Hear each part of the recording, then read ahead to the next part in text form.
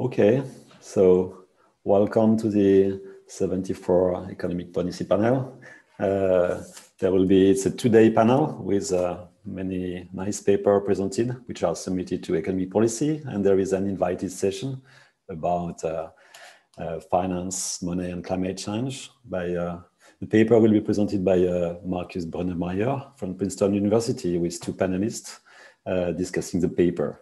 So before starting, I'd like to thank Tommaso Monaccioli, who was managing editor for 5 years and who's today is the last economic policy panel. So thank you very much, Tommaso, for the nice work you produced during these years. And also would like to welcome Isabelle Méjean, who is starting her 5-year term. So welcome, Isabelle, and we hope we'll have a nice contribution from your part.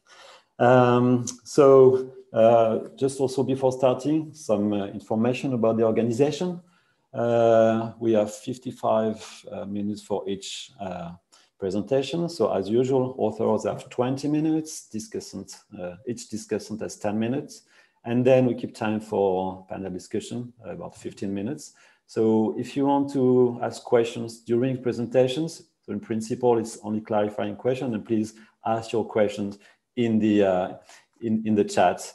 But we try to keep questions for the general discussion at the end. And also, when you want to ask a question, please write the question or a piece of the question in the chat, so it will be easier to manage for all of us. So I think we are a little time ahead, but we could perhaps start now.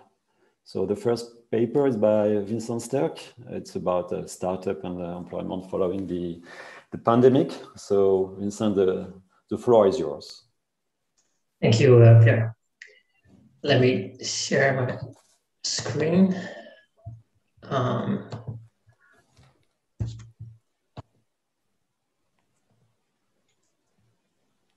hope you can see it. Very well. Okay, thank you.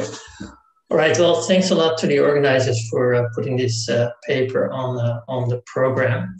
So before I start my presentation, let me talk briefly about our co-author, Christiane Benedetti Facil. So she sadly passed away in May this year after a long battle with cancer. So she obtained her PhD from the EUI in 2011 and subsequently was briefly my colleague at UCL and then moved on to the European Commission. She has been a tremendous force in this project. She has been full of energy and she has especially made big contributions to the application of this project to Europe and also in translating it into policy reports for the European Commission. This was just one of her many projects. She had an immense amount of energy. For instance, she also set up an NGO, Social Venture Africa, to help entrepreneurship in Africa. We'll always remember her selflessness, infectious energy, Italian charm, and positivity and drive for change.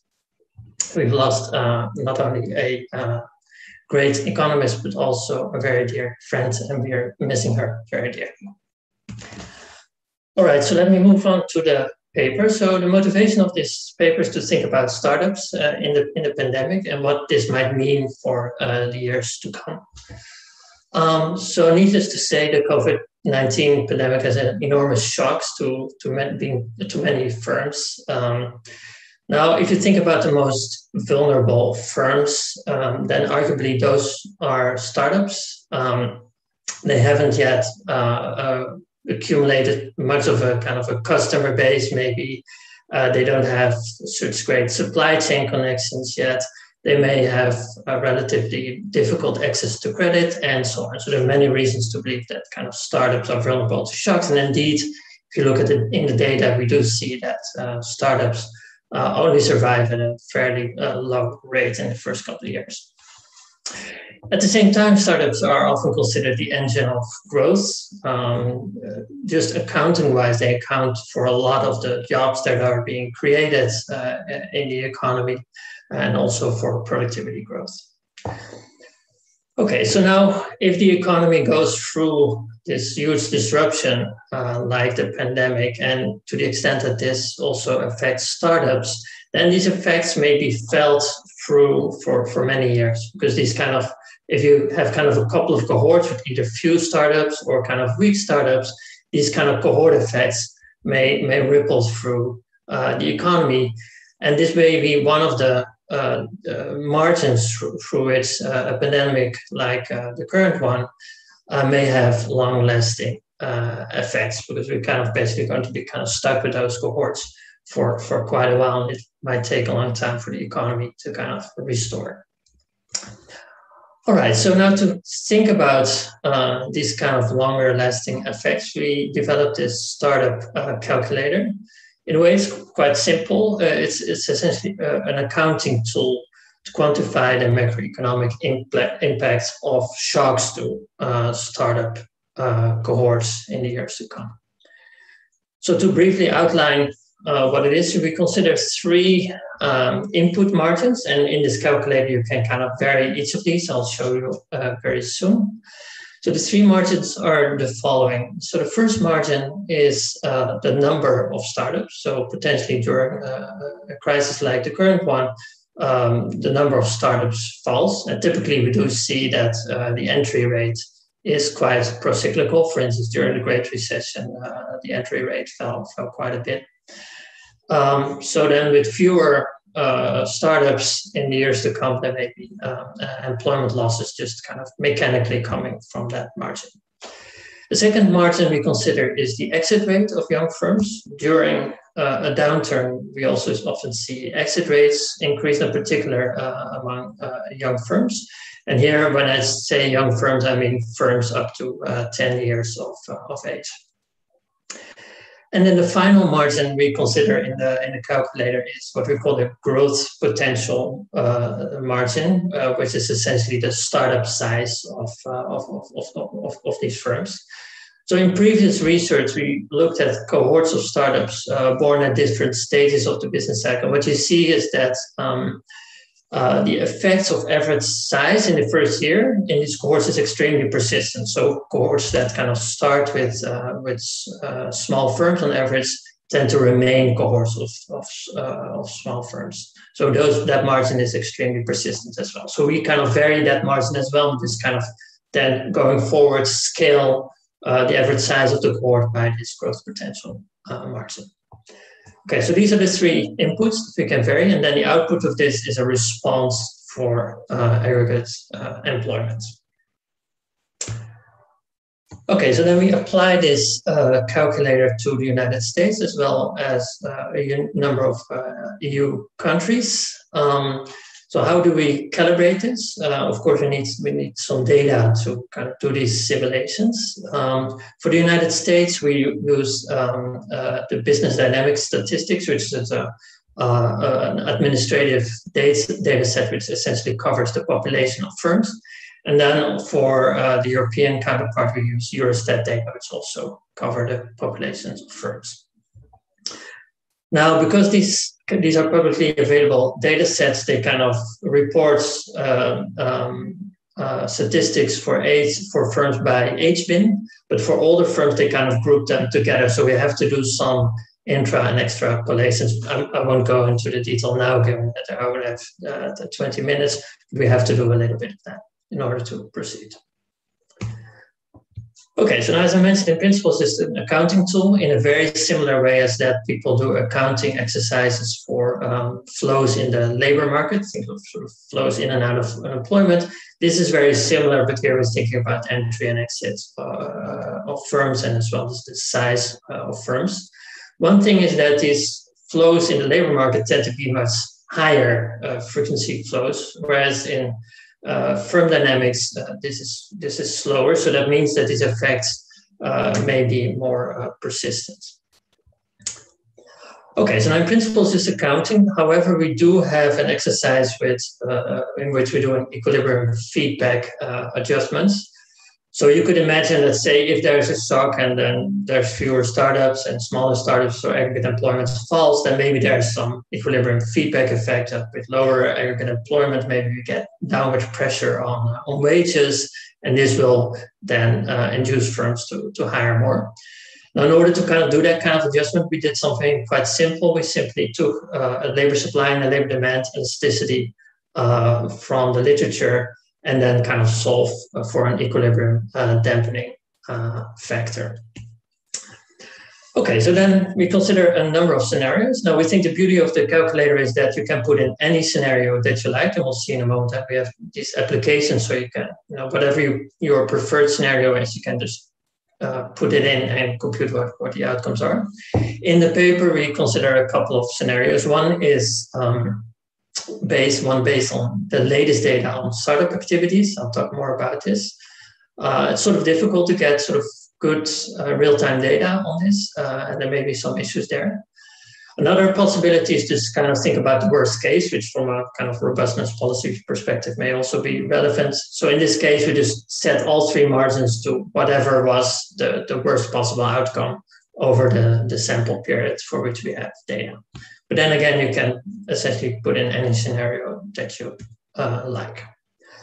And then hopefully, even though it's only an accounting exercise, we hope that this will help guide policy making to some extent, at least by providing more insights on which of these margins matter and how much can these things matter for aggregate employment. Okay, so here are the two web applications for the US and for Europe. I am just posting them in the chat if you want to click through, so you can see them yourself and play around a bit. So let me start with the US one, just show you very quickly how this works. So this is the US one, which is actually a bit more low tech than the one for Europe. So here you see kind of the three margins that you can adjust. So here we assume that the number of startups falls by 20%. So I can make that 25% if I want.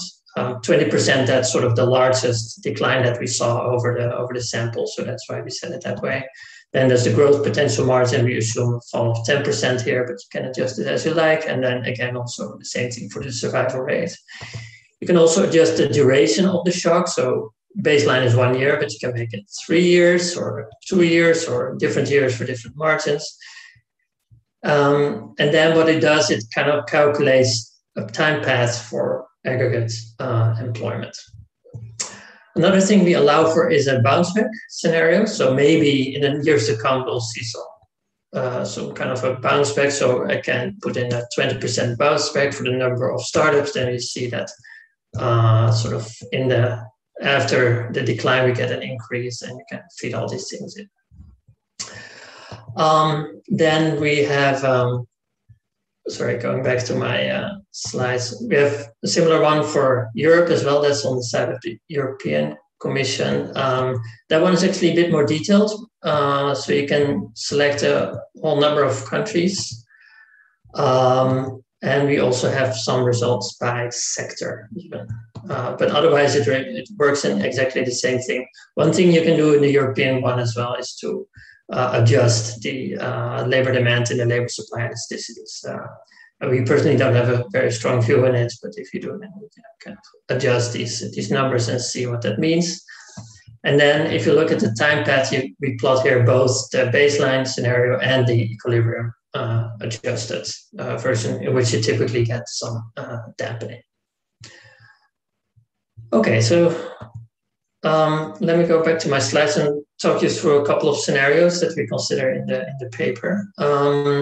So the first one is this historical worst case. So we set both the number of startups and the growth potential and the survival rate to whatever was the lowest level over the sample.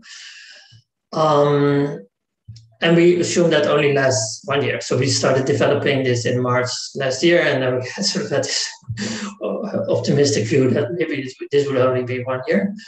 So that's our baseline scenario. But of course, in the calculator, you can make it last longer as well. So then here we look at the results. So that's the top panel. So we see that we get a loss of about 1.5 million jobs. So here we express it in number of jobs. You could also express it in percentage terms.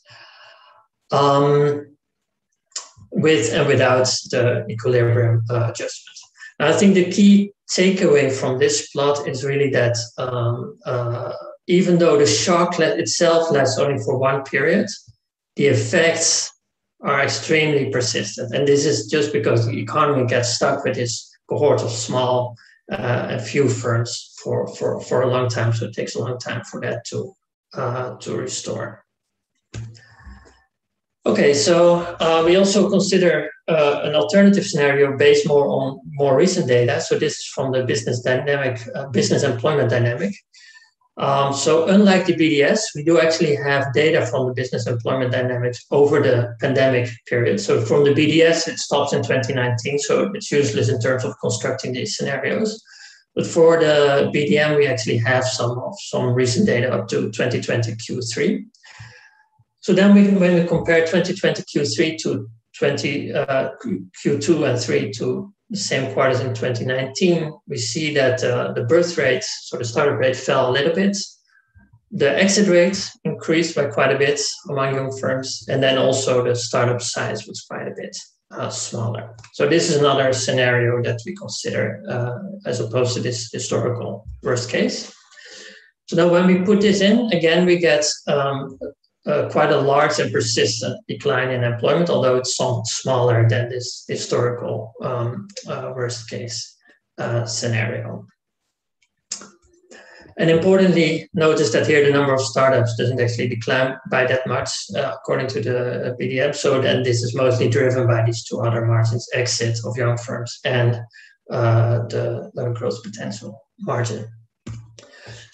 Okay, so now another perhaps more controversial way to construct these scenarios is look at business applications. So these are kind of registrations for employer numbers in the US. So there's some work in the literature that kind of studies the duration between application and the moment you actually start employing workers. That tends to be a distribution. It can be very quick in a month, but it can also take, say, 2 years or something like that. So typically it's a couple of quarters lag between application and an actual startup. But the fascinating thing is that when you look at applications in the pandemic, we see this massive spike in applications. We don't quite know where this is coming from, to be honest. I think it's still a bit of a mystery. If you look at the data, what's interesting is that this spike coincides almost precisely with the Paycheck Protection Program in the United States. But interestingly, startups weren't actually eligible for that program. So it's quite a mystery where this increase comes from. Also, there's a question whether this was, is actually going to lead to an increase in startups, because we saw from the actual data on startups, the BDM, that there wasn't an actual increase in the number of startups, at least not up to 2020 Q3. And so it could be that because there's this lag between applications and actual startup, we will still see an increase in startups at some point, but then this will likely have happened this year, 2020, 2021. Now, to look at that, we constructed another scenario in which we have this big bounce back in the number of startups that we took quantitatively as in these applications. So we say, suppose that's a reality and this happens in 2021. We have some doubts whether that's actually the case, but now let's see what happens. Then you see that, of course, in 2020, you still get this big effect, but in 2021, there's much more of a recovery. Although, interestingly, it still takes quite a few years to actually revert back to zero. Okay, so now let me talk a little bit about Europe as well. So this is a table with just some statistics from BDS and Eurostat on the startup rates, the survival rates, employment shares of young firms, etc. And then one interesting observation is that these days, so these are recent data, actually the EU on average is more dynamic in terms of business dynamics than the US. It has a higher startup rate and also higher exit rates. So this kind of goes maybe through some of the conventional wisdoms of the US economy being more dynamic, but they've seen a very sharp decline in the startup rate, which we haven't seen as much in Europe. That said, within Europe, there's a lot of heterogeneity. You see, for instance, that Germany has a much lower startup rate, and also if you look at the shares of employment accounted for by startups, so firms in year one, or young firms up to age 10, that tends to be relatively low in Germany. So there's some interesting heterogeneity there. So now to kind of think about a little bit of how this heterogeneity in dynamism affects the ripple through effects of these shocks, we did a couple of exercises. So first we constructed these worst case scenarios for a number of European countries shown in this panel over here. So then we see that in general, the effects in Europe tend to be a little bit smaller than in the US, with the exception of Italy over here. Now, of course, this can be either because this historical worst case was just less bad in those countries than in the US, or it could have to do with the dynamism. So in order to look at that in the right panel, we redo the same exercise, but we now feed the same shock through to all different countries. And then we see that most countries are becoming much more similar to the US. An important exception, though, here is Germany, because Germany has lower dynamism according to these data. So it means they rely less on startups for job creation. So the effects of a bad cohort there are simply smaller because the startups are less important in terms of accounting for employment creation. And if you were to look at this by industry, you see quite a similar pattern. You see that, for instance, in services, which is less dynamic than manufacturing, you see that these effects are small. Okay, so let me conclude. Talk a little bit about lessons for policy as well. So we developed this accounting tool to understand the macroeconomic implications of shocks to startup activity, where we can really adjust these three margins. Key takeaway, the effects of very short-lived shocks like a pandemic can be very large as well as very persistent. It can take a very long time for this to heal. And especially this is the case in relatively dynamic economies or industries. Now, in terms of policy application, of course, it's not a structural model, so we have to be kind of careful. But if you look at many of the policy responses, for instance, the response in the United States, which is Paycheck Protection Program, a lot of that has been kind of focused on rescuing existing firms. Right? For instance, this PPP program, only existing firms, so not startups, were eligible for that. Whereas here, if you kind of think about maybe the longer run damage of a pandemic like this, maybe we shouldn't just be focusing on kind of this rescuing of firms, but also think about measures to kind of keep up the number of entrants as well as the quality of these entrants. Thanks. Thank you very much, Vincent, for this very timely presentation. So now we have discussion by Bartosz. Please, Bartosz, the floor is yours.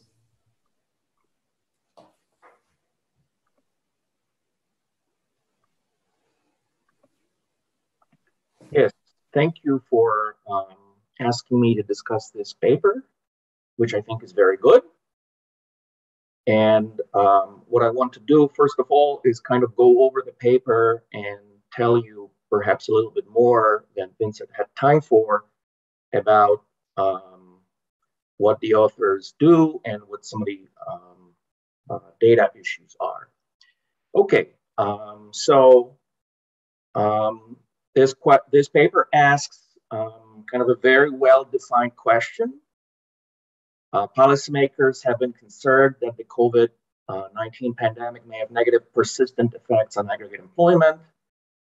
Policy measures to protect existing jobs have been introduced, but Young firms that are at most 5 years old, actually account for a sizable fraction of employment, about 10% of jobs in the United States and 12% in the European Union. And so the question this paper asks is, could the pandemic affect the aggregate employment via affecting firm startup activity, and how much and how persistent these effects might be? And in particular, how will aggregate employment evolve under different scenarios regarding these three margins that Vincent talked about? So the number of startups, their growth potential, and the survival rate. Now, how do they answer the question? The main data source, at least for the United States, is the Business Dynamics Statistics of the US Census Bureau. This is a very comprehensive data set about firms in the US economy. However, it's annual data that actually ends in 2016. So the authors needed to extrapolate it through 2019. But it is very comprehensive in terms of the cross-sectional dimension. And so the authors are able to compute the number of firms, their average employment, and their survival rate by age. So really by differentiating for how many years a given firm has existed. And so you can then formulate a scenario for the number of startups, their average employment, and the survival rate of young firms, and really use this data set to compute the law of motion for these firms over time. And that's their calculator. That's a conditional projection of aggregate employment given this scenario that they assume. And then you can also adjust this projection to account for labor market equilibrium effects. Okay, there's going to be fewer startups. Wages will respond in equilibrium to some extent, and maybe some other jobs will be created. So I want to emphasize, I think this is a very useful thing, this calculator. And actually, I haven't seen, I found it helpful that Vincent showed you these websites where people can actually design their own scenarios and see how aggregate employment will evolve. Now, let me talk a little bit about what they find. So they have this baseline scenario in which they make the following qualitative assumptions. And remember, this is annual data. So in year 2020, there's going to be a one-time decrease in the number of startups and in the survival rate of young firms in the economy. And furthermore, firms born in 2020 kind of have a permanently lower growth potential. This particular cohort has a lower growth potential. Quantitatively, they are going to design the scenarios so as to match the worst outcome for each of these three margins that they see in their data. And that essentially corresponds to the Great Recession. They cannot use actual data from 2020 because their sample ends before that. And what's the main finding? Given this scenario, the predicted aggregate employment loss in 2020 is about 1% which is 1.2 million jobs, and this is that's the number that's adjusted for these general equilibrium effects. And furthermore, importantly, this aggregate employment loss is very persistent. The cumulative job loss of 8.5 million by 2030. Now, there is another data set that's not as comprehensive as I understand, but it is more timely. And so they have another scenario, which I think is very important because it actually uses data from 2020. So in this other scenario, they use data from the Business Employment Dynamics, that's the alternative data source. It's quarterly, available up to 2020 Q3 at the time of writing. Now, this data shows only a small decline in the number of startups in 2020, but it actually shows decreases in average employment and the survival rate of young firms, so these two other margins that are as sizable as what the authors assume at baseline. And then if we compare this scenario with the baseline, the predicted aggregate job loss is only somewhat smaller. It's 1 million, and it's about as persistent. So I think it's important that now we have actual data from 2020 and the findings come out similar. As a reference, in 2016, net job creation in the US economy by old firms that are at least 11 years of age, was 0.6 million. Okay, so this is how many net jobs old firms are able to create in a typical year in the US economy. If you're thinking that old firms are maybe able to make up for what's happening with startups and young firms. Okay, then they look at these bounce back scenarios. They have two of them, each with above average startup activity in 2021. Actually the best that they see in their business dynamic statistics sample, or even better. So it's not just, that we're going back to average, we're going above average in 2021. I think some bounce back in a number of startups seems plausible. I think above average growth potential or survival rate already in 2021 seems very optimistic. And this is not a criticism of the authors. I'm sure they agree with me. They just want to show kind of, a very optimistic scenario. Now, then there isn't actually yet another data source that Vincent mentioned, the business formation statistics, which is very timely, high frequency data, but some applications for employer ID. So it's not on actual startups. This data shows a very large increase in applications in 2020 Q3. In the literature, this data has been used to predict actual startups, but I agree with the authors that there are strong reasons to think that the relationship between these applications and actual startups, the historical relationship that proved useful for forecasts, may have broken down during 2020, or at least may have been, severely affected by the pandemic. What may have been going on lately is the economy may be experiencing some increase in the number of actual job-creating startups, but it's also been experiencing a rise in the exit rate and a fall in average employment by startups.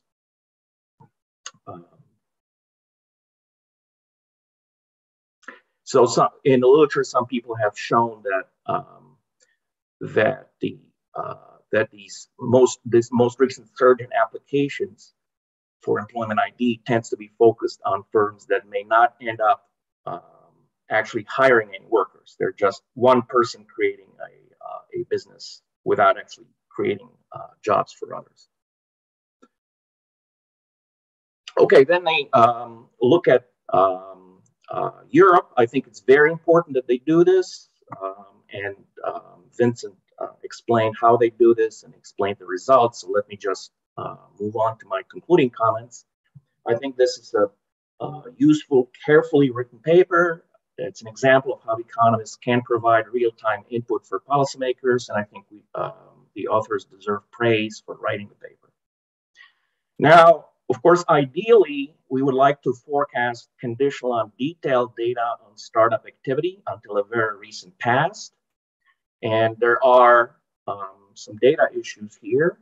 I think, however, the authors are doing a good job using the actually available data. So what about the future? Obviously, one would like to see more data or more recent data to kind of know what's going on right now or what's been going on recently. I think going forward, it will also be interesting to see a model of how the pandemic has affected entry decisions and employment by startups. And I think Petr and Vincent we can certainly count on them to deliver such a model in the future. Finally, I was wondering, the authors note that the startup activity has received little attention in the policy discussions during the pandemic. What specific policy measures would the authors recommend, or would they have recommended to address this issue? I know they want to be modest, but I wanted to probe them a little bit. Thank you very much. Thank you, Bartosz. So Denis is going to continue discussions. Denis, the floor is yours. Yeah. Okay, can you see my slides? Yes. Let me make them big. Okay, right. Thanks to the editors and organizers for allowing me to discuss this paper, which is great. I'm also very happy to just have seen Bartosz' discussion, because Bartosz stuck quite closely to the paper. And I think that's great, because I have taken the liberty to wander off further afield a little bit. And I hope our discussions are therefore complementary. Now, I just have one slide, a quick overview. So I've seen now there's a calculator. It illustrates various employment scenarios. For example, the worst case scenario and the bounce back scenario. Key margins are entry, exit, and the growth of young businesses, startups. And these up or out dynamics, or gazelles are fast growing young businesses, are really important. But it is an accounting tool. Vincent mentioned there is a bit of a model in the background as well, but that's not the main part of the paper. So the main intuition is that seemingly small changes to startups can create persistent and increasingly strong ripple effects on the macroeconomy, which I think is a fascinating phenomenon that everybody should be aware of in policy.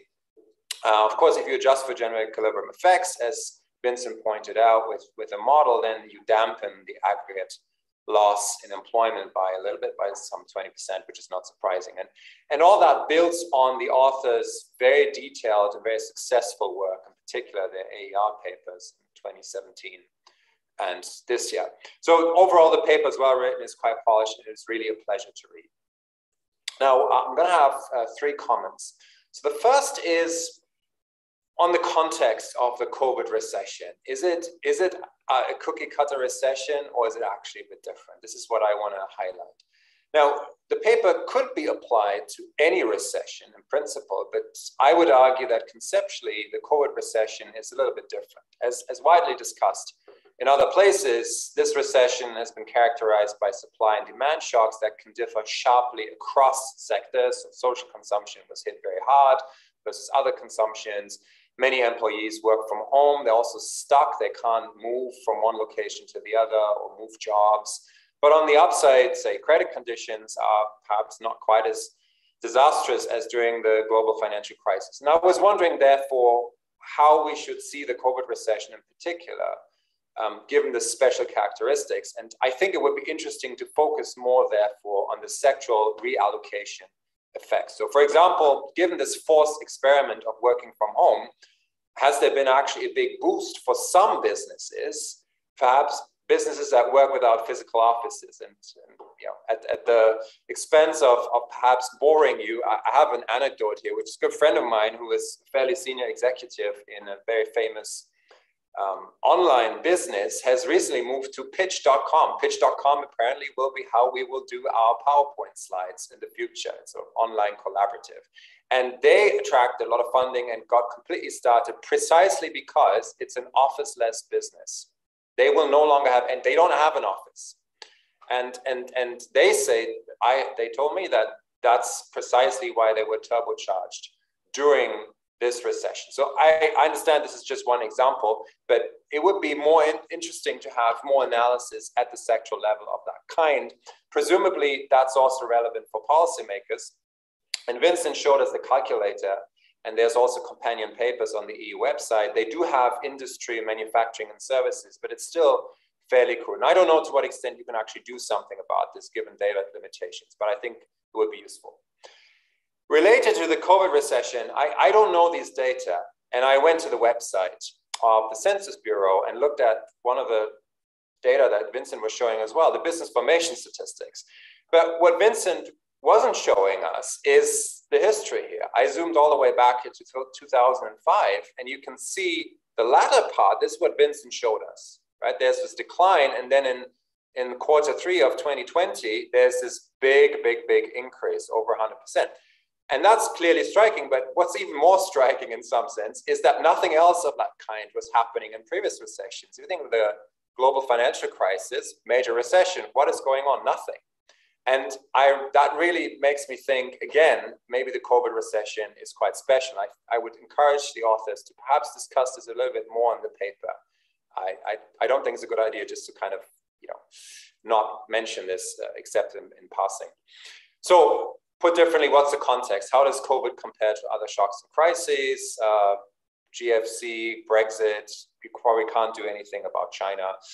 And then as a kind of almost a cheap point to make is, as usual, the persistence is measured against some kind of assumed projected pre-trend. And I was wondering, especially since we went through similar arguments in the global financial crisis, this is sort of realistic as a form of assessment, but that's a very cheap critique in the sense that this is not specific to this paper.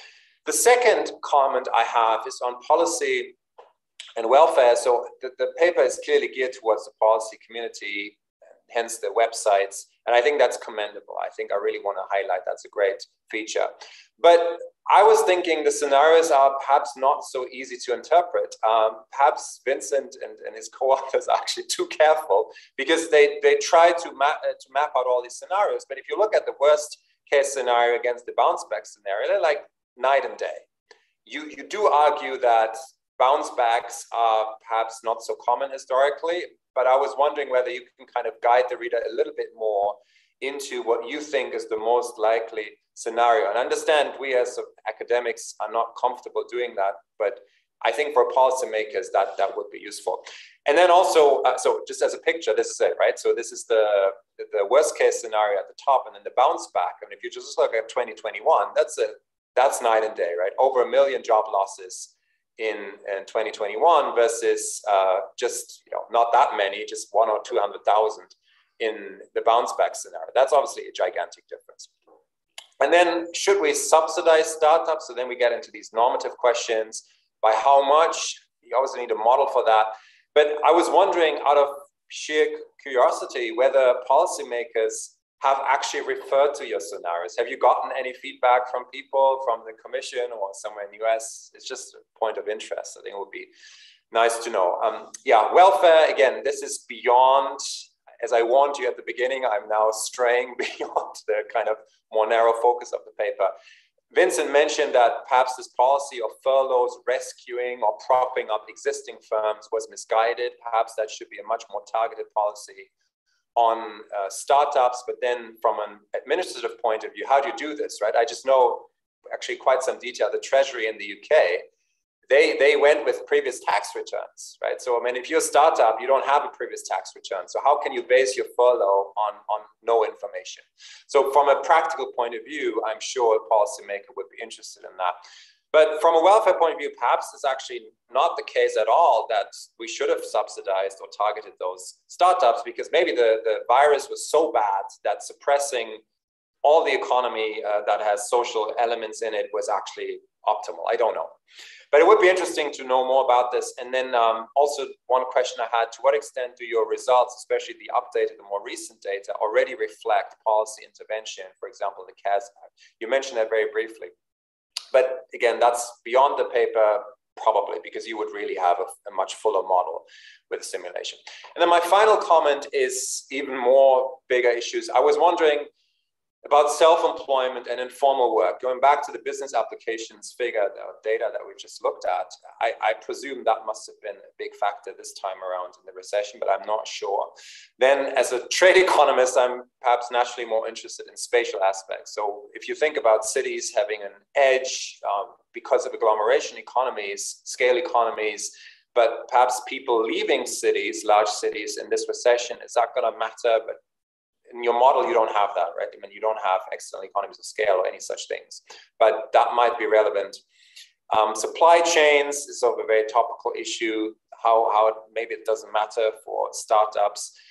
Will the pandemic produce more graduates? We have a huge increase, at least in economics students. Maybe that will play a big role further down the line. And I really like the interesting breakdown by country, and Bartosz actually discussed this in quite some detail. I think that's quite useful for a policymaker.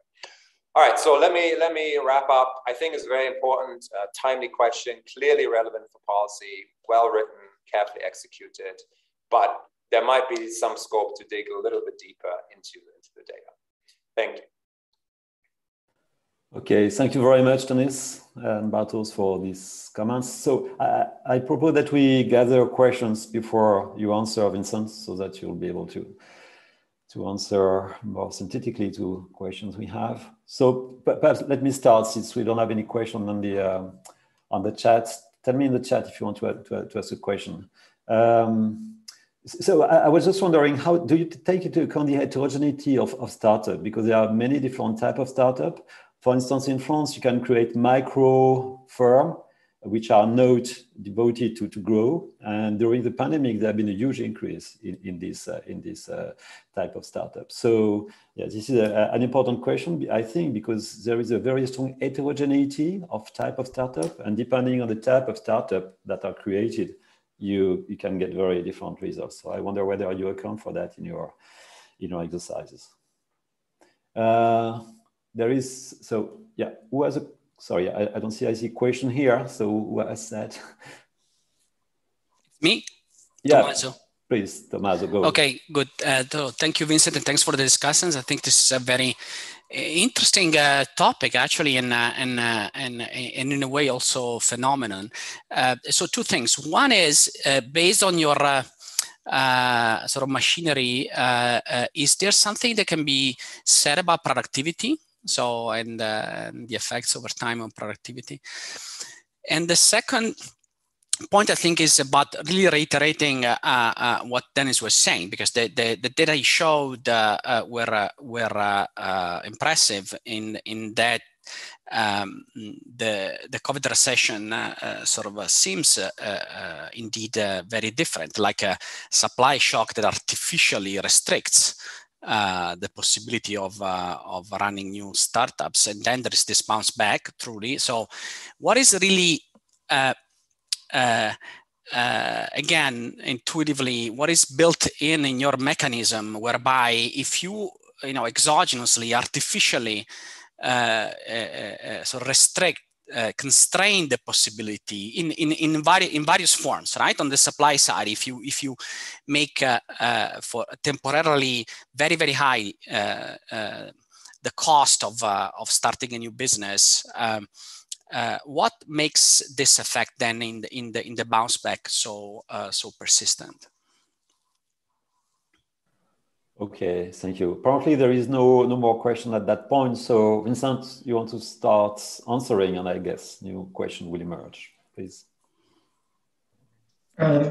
Yes, thank you very much. Also, Peter, I mean, feel free to speak up. I mean, Peter is in Australia, so his kids might be asleep, and he may have to be a bit quiet. But so let me just start answering those questions. First of all, thanks to the two discussants. Dennis, Bartosz, those were great comments. Also, thanks for the other comments. Let me just try to take them in reverse order. So starting with Tommaso, productivity. Yes, in principle, we could do similar exercise for productivity. It's just that in these publicly accessible admin data sets, we only see employment. But we know that in particular for Europe, those productivity data are also available. So it's just they're kind of in confidential data sets. But in principle, you could do exactly the same exercise for productivity. What we know from current accounting exercises, for instance, in work by John Halterwanger, is that startups account for quite a bit of productivity growth. So this suggests that these effects of kind of small and bad cohorts of startups might also have substantial impacts on productivity as well. Then, so with the other question, sort of, why is it that with the bounce back you still get some persistent effect? It's because it's sort of a cohort effect. Is that you first have a cohort of a few startups, and then a cohort with many startups. But because there's a life cycle profile, sort of startups grow in the first couple of years. So the positive effect of the younger cohort that kind of compensates is always going to be a bit smaller than the negative effect of the cohort that came before that, because they're on average a bit larger. But so just to clarify, so I was just to, so because that looks a bit artificial, right? Because it's obvious. It's if you take, so if you accept the notion that the drop in business formation was exogenous and was per se artificial, was due to the, so suppose we were artificially closed down the whole economy as we did in with the COVID recession, then artificially you can actually increase persistently the number of startups in the future, and that sounds I don't know, economically it sort of skips a bit my intuition. It is as if it would be better to shut down the economy for a while in order to get a more a persistent effect of business creation in the future. Oh, I see. Yeah, so we didn't mean to suggest that like a low startup cohort this year kind of would lead sort of causally to a big cohort the next year. And in fact, maybe this is something that you could generate in a model, but historically that's not something that has really happened very often.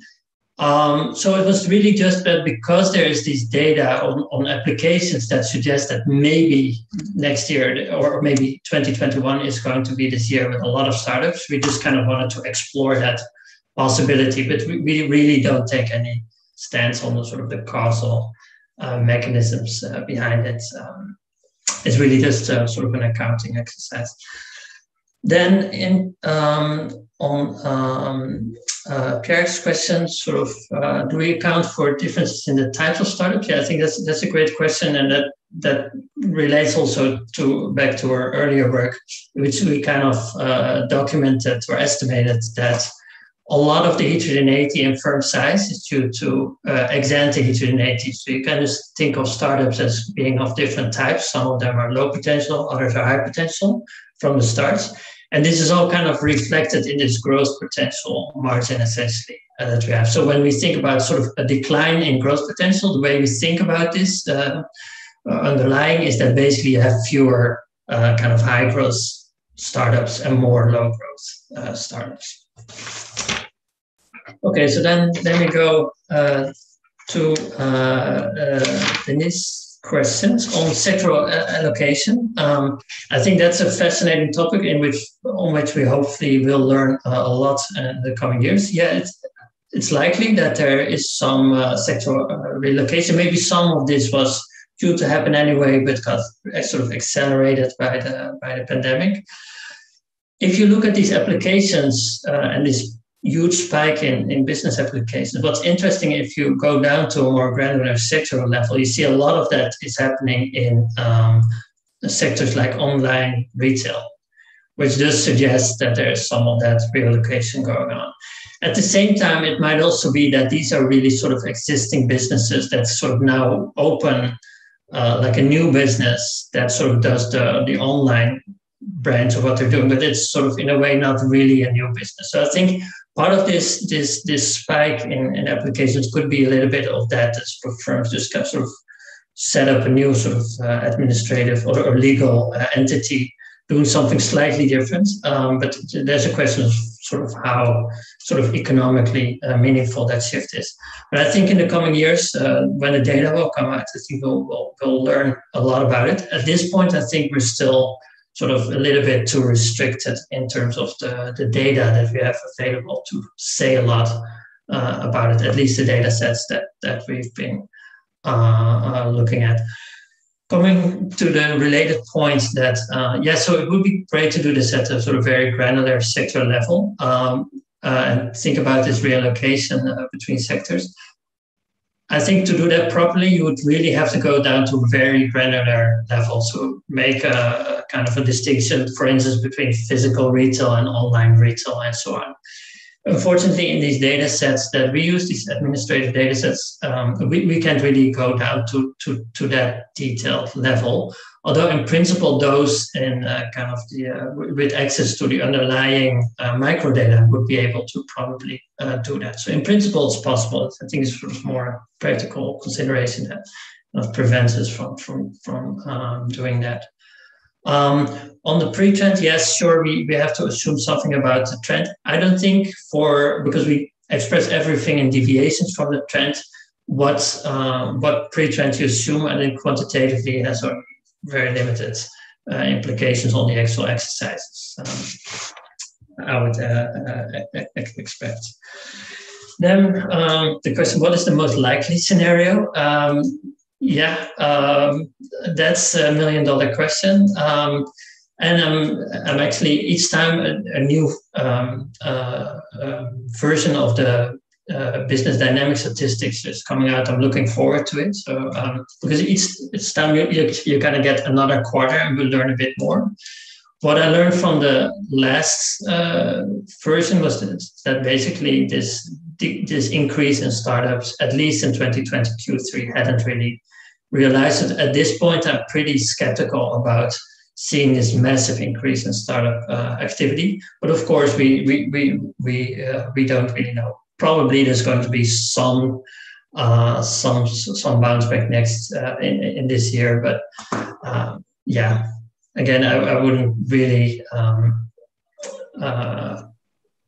take this huge bounce back all too seriously. That was sort of more to kind of explore that possibility. I would have my doubts that that's actually gonna happen.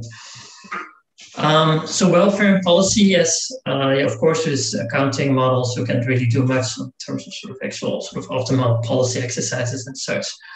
But of course, we can think about policy and we should think about it. And I think the point you raise about sort of how you practically do these things is really important. So for instance, if you think about the Paycheck Protection Program in the US, where basically all firms that were born after February 2020, so all startups from the pandemic were basically excluded.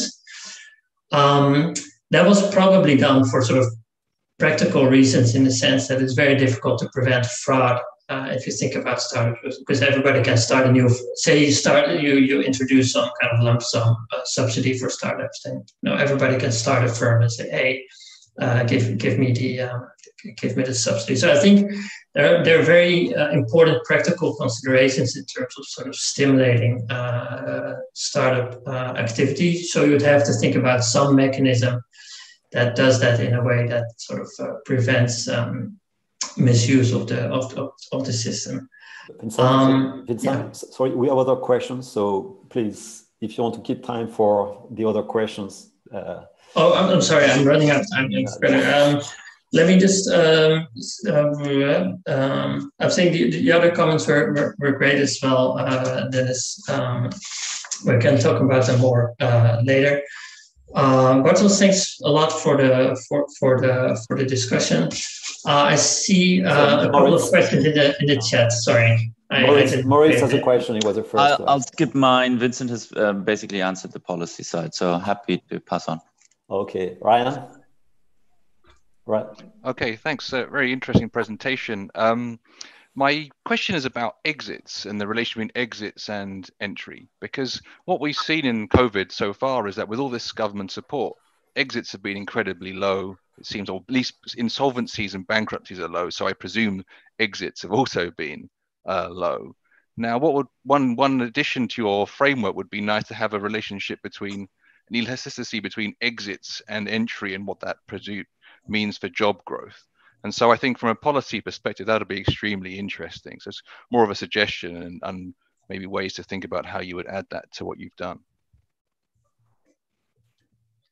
Yeah, that's a very interesting point. I would like to look again at the data on this. My impression was even though maybe insolvencies hadn't really increased that much, I think there has actually been quite a bit of exit during the pandemic, if I remember that. But I should check again the data from the business employment. Then at least if you look at the young firms, which I had in my table, there was this decrease in the survival rate of these firms. So it seems that there has been some of that, but it could also be that there's still sort of this exit that's about to come of firms that had been sort of supported through the pandemic, but once that support falls away, that we might see like an additional increase in exit. I think I agree. It's very interesting to think about the relation between entry and exit, and I think to do that properly, you need a more sort of general equilibrium kind of framework. Sort of think of an Oppenheim kind of firm dynamics model. So there is another question by Rob. Yes, I very much like the presentation. Now, in the discussion, there was a comparison of the COVID crisis with previous crisis, and I was wondering whether whether changes in the labor market, what role they can play in these differences. Since it's my impression that now the labor markets are much more tight than after previous crises. Well, it's certainly true for my own country, but it's probably true for other countries that startups may not be able to get employees they want. Could you maybe say something on that? Thank you. Yeah, thanks. That's a very interesting question. I haven't thought that much about this particular point. I think it is true that startups are having troubles finding workers in such a tight labor market. There is some work on kind of models by Apostel Vinet, or by kind of these job ladder models, which kind of suggests that kind of the low productivity firms are kind of the most sort of exposed to changes in market tightness because they're sort of at the bottom of the ladder. So they're the ones who kind of hire from unemployment and such. To the extent that those are startups, I think they might be more affected indeed by labor market tightness. At the same time, some startups may actually be, quite high potential startups. They might not necessarily be hiring from unemployment. If you think, for instance, about sort of tech startups or something like that. So those sort of more high potential startups may be a bit less affected. But it's a very interesting point. I'd like to think more about it. Thanks.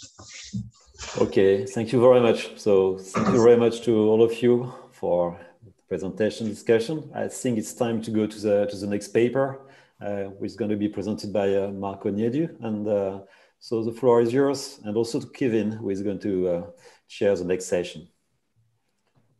Thanks very much. Marco, it's all yours. Yes. You have 20 minutes. Thank you. Yeah. Can you see my screen? Yep. Okay, good. So thank you. First of all, thank you a lot for having us. This is a joint paper with Lorenzo Pandolfi, who is based at University of Naples and is also here in the audience. So the focus of this paper, as you can probably guess from the title, is the productivity of public employees. And there are two broad set of reasons why we care about the productivity of public workers. The first one is that they represent a large share of total employment in many countries. It's about 20% in OECD countries. And the second set of reasons is that they are often in charge of providing essential goods and services, such as, for instance, healthcare, education, research. So this implies that it's very important to understand how to motivate these workers, how to foster the productivity, because in turn, this will translate into a higher and better provision of these public goods and services. But if we compare the problem of public managers to the problem of private managers, there is a big difference. And this big difference is that the set of tools available to motivate public workers is much more limited in the case of public managers. And this typically happens because the public organizations have these compensation schemes in public organizations are typically rigid. Wages are set at the centralized level, and they often don't allow to include this pay for performance component that has been found to be extremely effective in the private sector. So if these wages are almost mechanically tied to seniority and career advancement, what is actually left in the hands of public management as a motivational lever are career-based incentives. But one thing that is surprising is that we know very, very little about the effectiveness of these career-based incentives. There is a growing literature, but is still limited. And if you think about the reason why probably we know not so much about the effectiveness of these career-based incentives, is that it's difficult to identify, to find a setting that is somehow close to the ideal experiment where you randomly allocate these promotion incentives or different dosage of promotion incentives to different employees. So we believe we found such a setting, and we found such a setting for a large sample of high-skilled public employees that are academics in Italian public universities. So one important thing is that in Italy since 2012, in order to move up the academic ladder, there is a centralized evaluation procedure that is called the National Scientific Qualification.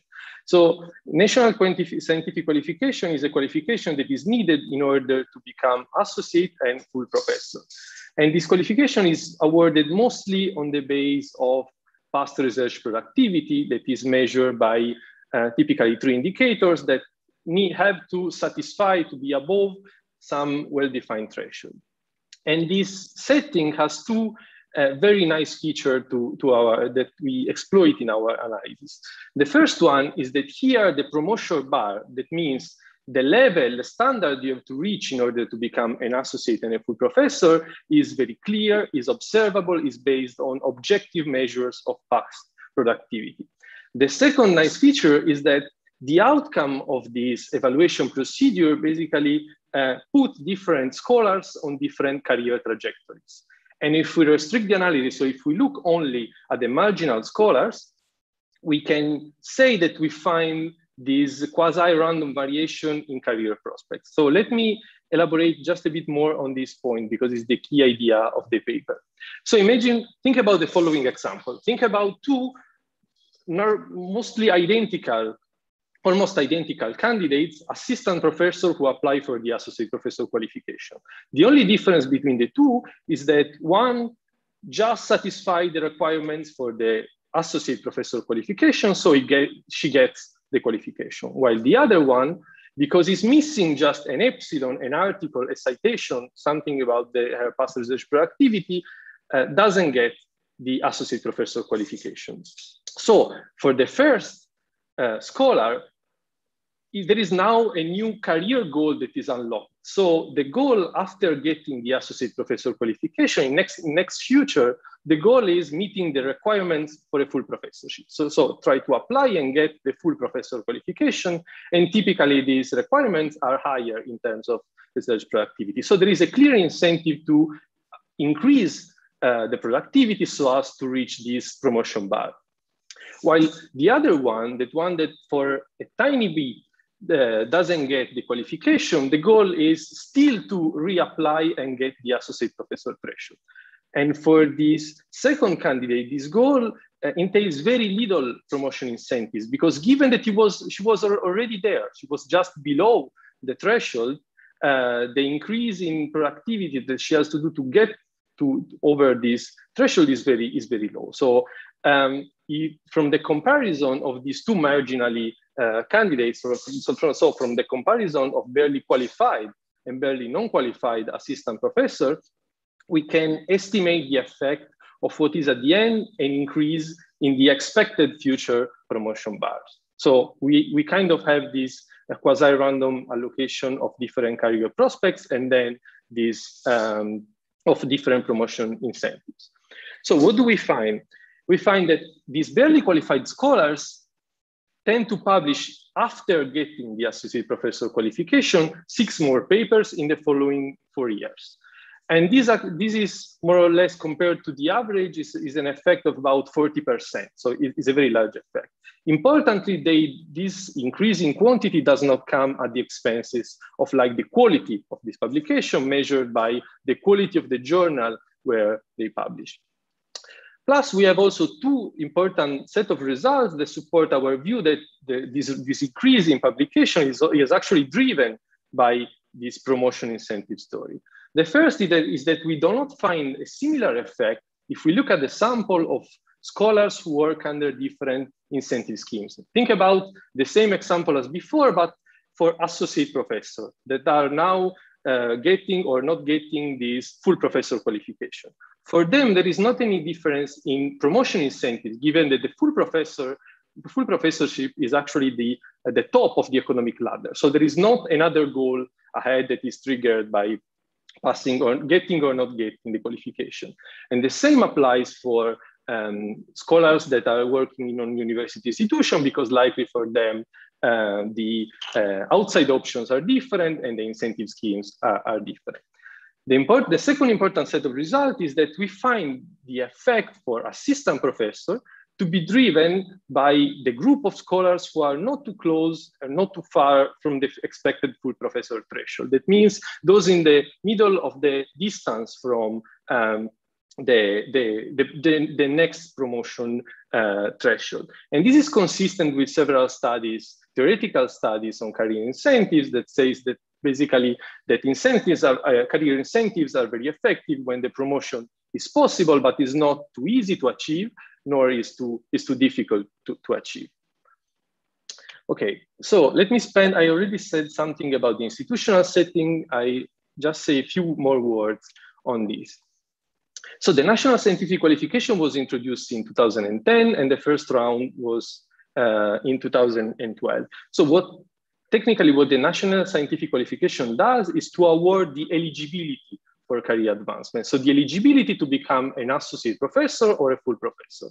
But like the actual appointment still happen at the decentralized level. That means that in order to become an associate professor in any university in Italy, you need to obtain before this qualification. And this qualification is awarded by a committee of five randomly selected full professors.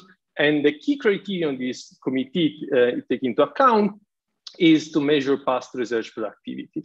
So the criteria change depending on the academic field, and academic fields are grouped into broad groups of academic fields. So we focus on what they are called like these bibliometric sectors or fields that include fields such as medicine, biology, physics, mathematics, etc. No economics there.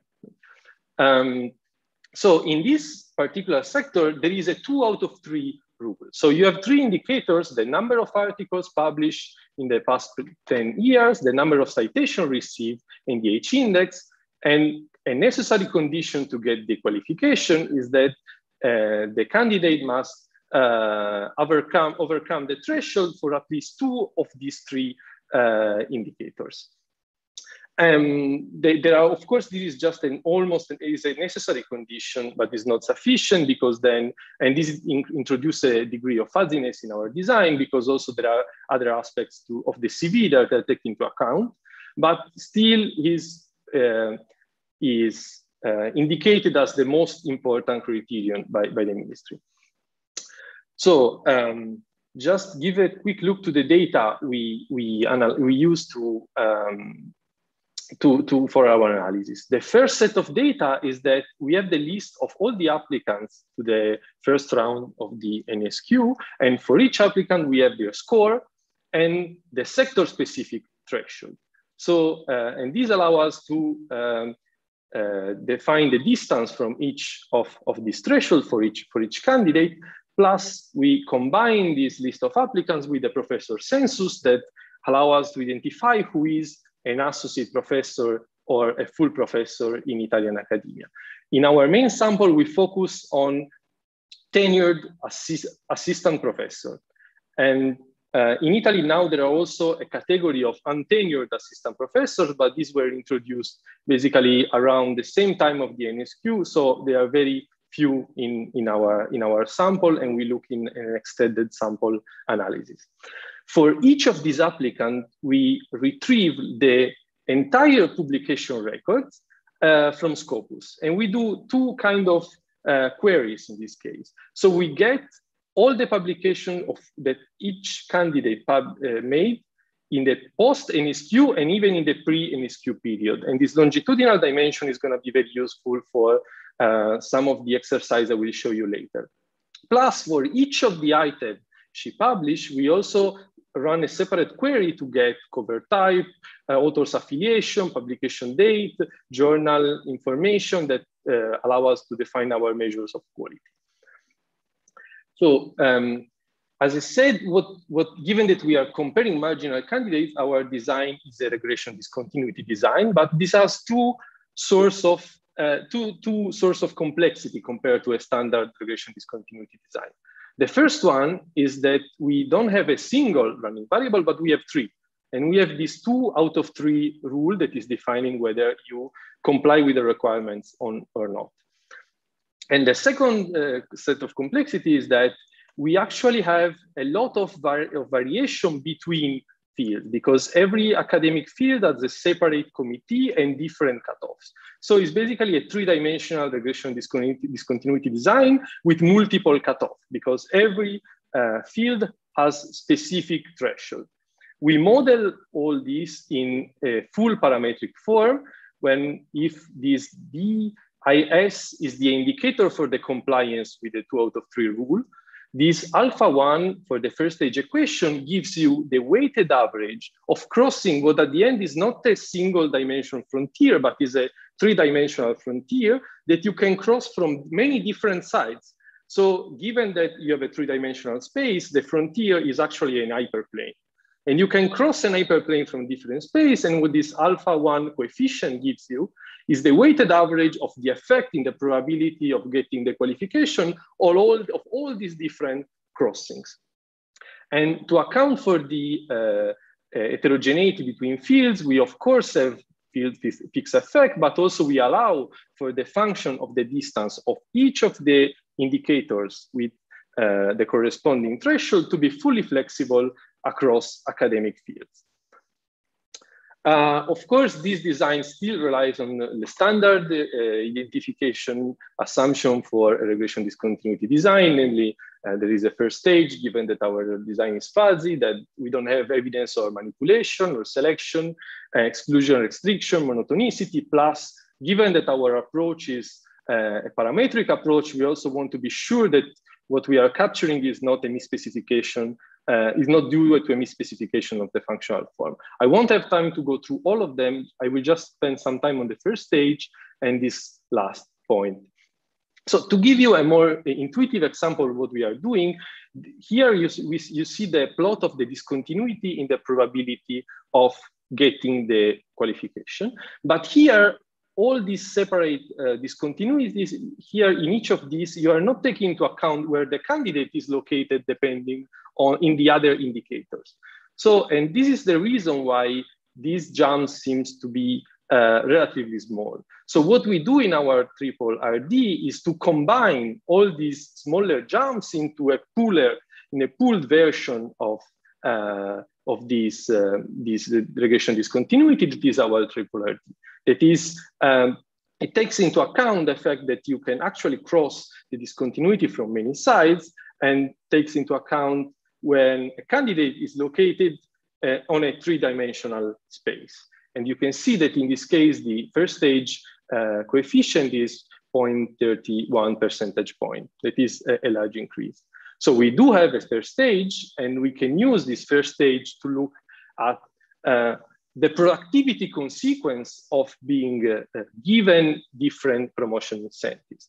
And if we look at the overall number of papers published in the 2013-16 period, that means in like the 4 years following the qualification for assistant professor, you see that there is an increase that is about more than 6 papers. We can unpack this result and look and exploit our longitudinal dimension for doing 2 main exercises. The first one is that you want to make sure that this effect here is not actually the consequence of the fact that the marginal candidates you are comparing were not different from even in the pre-NSQ period. But we see that the effect of getting the qualification is specific of the post-NSQ period. And so this implies that the candidates are actually similar. And so you are not capturing ex-ante differences between them. The second exercise you want to do is that this effect here, and even this one, can also be the consequence of the marginally non-qualified scholars that get discouraged because they don't get the qualification, so they reduce the publication. Because we have this longitudinal dimension, we can check which side of the threshold is moving, whether these are the ones who get the qualification who increase, or conversely, whether they are the other ones who decrease. And we see that is actually the first option that happens. as I said, we do not find any effect on the terms of quality of publication measured by indicators of the quality of the journal where the scholars publish. I don't know, I think I have still a few minutes. I want just to discuss the... You have four minutes, something like that. Okay, great. So I just want to spend some time to discuss why we believe this effect is actually driven by promotion incentives. So the first is that, as I said, the theoretical literature on career incentives says that these incentives are effective if the goal you have to reach is a feasible goal that has to be not too far, not too difficult to reach, nor too easy. And this is actually what we observe. Our average effect seems to be mostly driven by those who are in the middle of the distance from the full professor threshold, exactly those for whom the promotion bar is not too close nor too far. So this is consistent. Moreover, if you think about associate professor who apply for a full professor qualification, you see that there is no difference in terms of post and SQ productivity for them. And this makes sense because these guys, there is no difference in incentives between these marginal candidates because this is already the top of the academic ladder. So there is not another goal they can target and a reason to increase productivity directly linked to promotion incentives. And the same happens if we look at the extended sample. So in principle, everyone can apply to the associate professor qualification. So not just, our main sample is made of this tenured assistant professor, and there are also very few untenured assistant professors here, that I say there are few because this is a figure that was just recently introduced in Italy by that time. But you see that our effect is mostly driven by these tenured assistant professors, while we do not find a strong effect for researchers that were working in 2012 in non-university institutions, because for them, career incentives are weakened by the fact that they already have different incentive schemes in the institution they were working in. So we of course, I won't have time to go through all these additional results. We run battery of heterogeneity tests in terms of area, gender, age. Also, we are very careful with given that we have a parametric approach, we try how robust are our results to alternative sample restriction, how we deal with multiple applications. And we also try to implement some non-parametric exercises to see whether our results are robust, and they are. So what about the conclusion, the main intake from this analysis? So the main message is that actually scholars in our sample strongly respond to this quasi-random increase in the threshold they have to reach, so this promotion bar. And this happens especially if this bar is set in a way such that it's not too close nor too far. And this has two important implications. The first one is that Italy is not the only country that implemented like a similar evaluation criteria. And so in general, this result may apply to many other systems, such as the ones that are implemented in France, Germany, Portugal, and Spain. And this proves that this system can actually enhance research productivity. But more broadly, these results also say something about all productivity in all public organizations characterized by internal labor market. That is labor market where career advancement happens mostly within the organization, and there are no, and mostly is like a vertical, the career happens vertically within the same organization. And also in organization when you can actually objectively measure individual output, but there is it's difficult to, there is the risk of moral hazard in the sense that employees can decide how much effort to exert. And the last point is that in the debate whether between objective and subjective way to evaluate public candidates, we say that all these results hold when evaluation criteria are transparent and output-based, and so they are clearly recognizable and observable. Okay, thank you very much indeed. So our first discussant is Roland Ratelot. Thank you. Let me share my screen.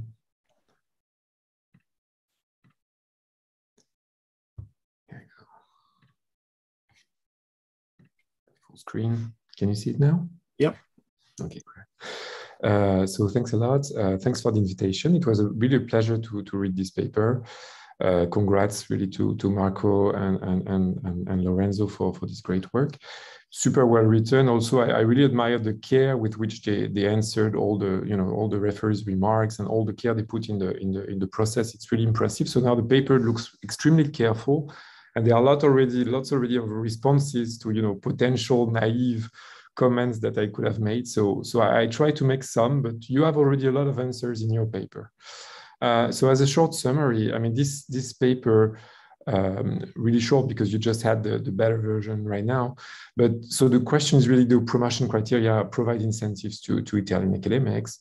So you have this reform in 2012 where you have the system of habilitazione that becomes a requirement to be promoted associate or full. Then there is this difference between fields. You have these bibliometric fields in which, in particular, the three criteria are indicators are the number of articles, citations, and H-index. And you have a criterion that is a bit complex, especially for us, which is you have to do better than the median associate or full prof on 2 out of 3 indicators. So that makes for a criterion that is not only a bit fuzzy because you have 2 out of 3, which is not super easy to handle, but also the fact that you have this moving target because it totally depends on the cohort you belong to in a way. So the estimation is made using a fuzzy RDD with 3 dimensions. And the main result is that indeed there is an increase in academic output with the move on when there is an upgrade in the target somehow that people have to achieve. There is an additional result about the heterogeneity of the treatment effect, and in particular, the question of how does the effect of incentives vary according to the distance criteria, and they show this inverted U shape. We're going to talk a little bit more about that because, I mean, I have questions and concerns about this particular finding. So maybe one comment is really about trying to interpret really what the authors measure. I was wondering all the time whether we should interpret it as a lower bound or an upper bound. So first, why a lower bound? Well, in the perfect experiment, you would take your pool of academics, you would randomize incentives to them, and then you would just see what happens. Obviously, it's not possible to do that. So here you're going to compare this group that just failed the habilitazione by very little, but I mean, they just failed it and they can retake it, and very, very likely they're going to get it. And so they are not going to face, maybe in 1 year or maybe in a couple of years, they're going to face the full prof criteria. So in this case, the difference, I mean, if you're thinking about it, I mean, if you're very rational, you should already be in full gear to try to aim for the target that is going to be yours in just a couple of years. So, but maybe you have some very short-sighted people, and that may be those who actually create the phenomenon. So here you have short-sighted people who basically stay with the criteria of the associate profs, and maybe you have some of them that are still associate prof because they failed, but they are going to kind of think already about the full prof criteria. So in a sense, I mean, I wonder whether this doesn't create a lower bound, because if you think that this is the case, that is some people already internalize the next set of incentives, then you have a lower bound. Now, you could also have an upper bound. Why? Because in a sense here you have 2 treatments for one. That is perfectly well discussed in the paper. So you have a set of immediate incentives, which is the main treatment that we consider. And then you have a kind of a behavioral treatment, which is your awarded promotion versus your denied promotion. And so there are a lot of things that are discussed like that in the paper.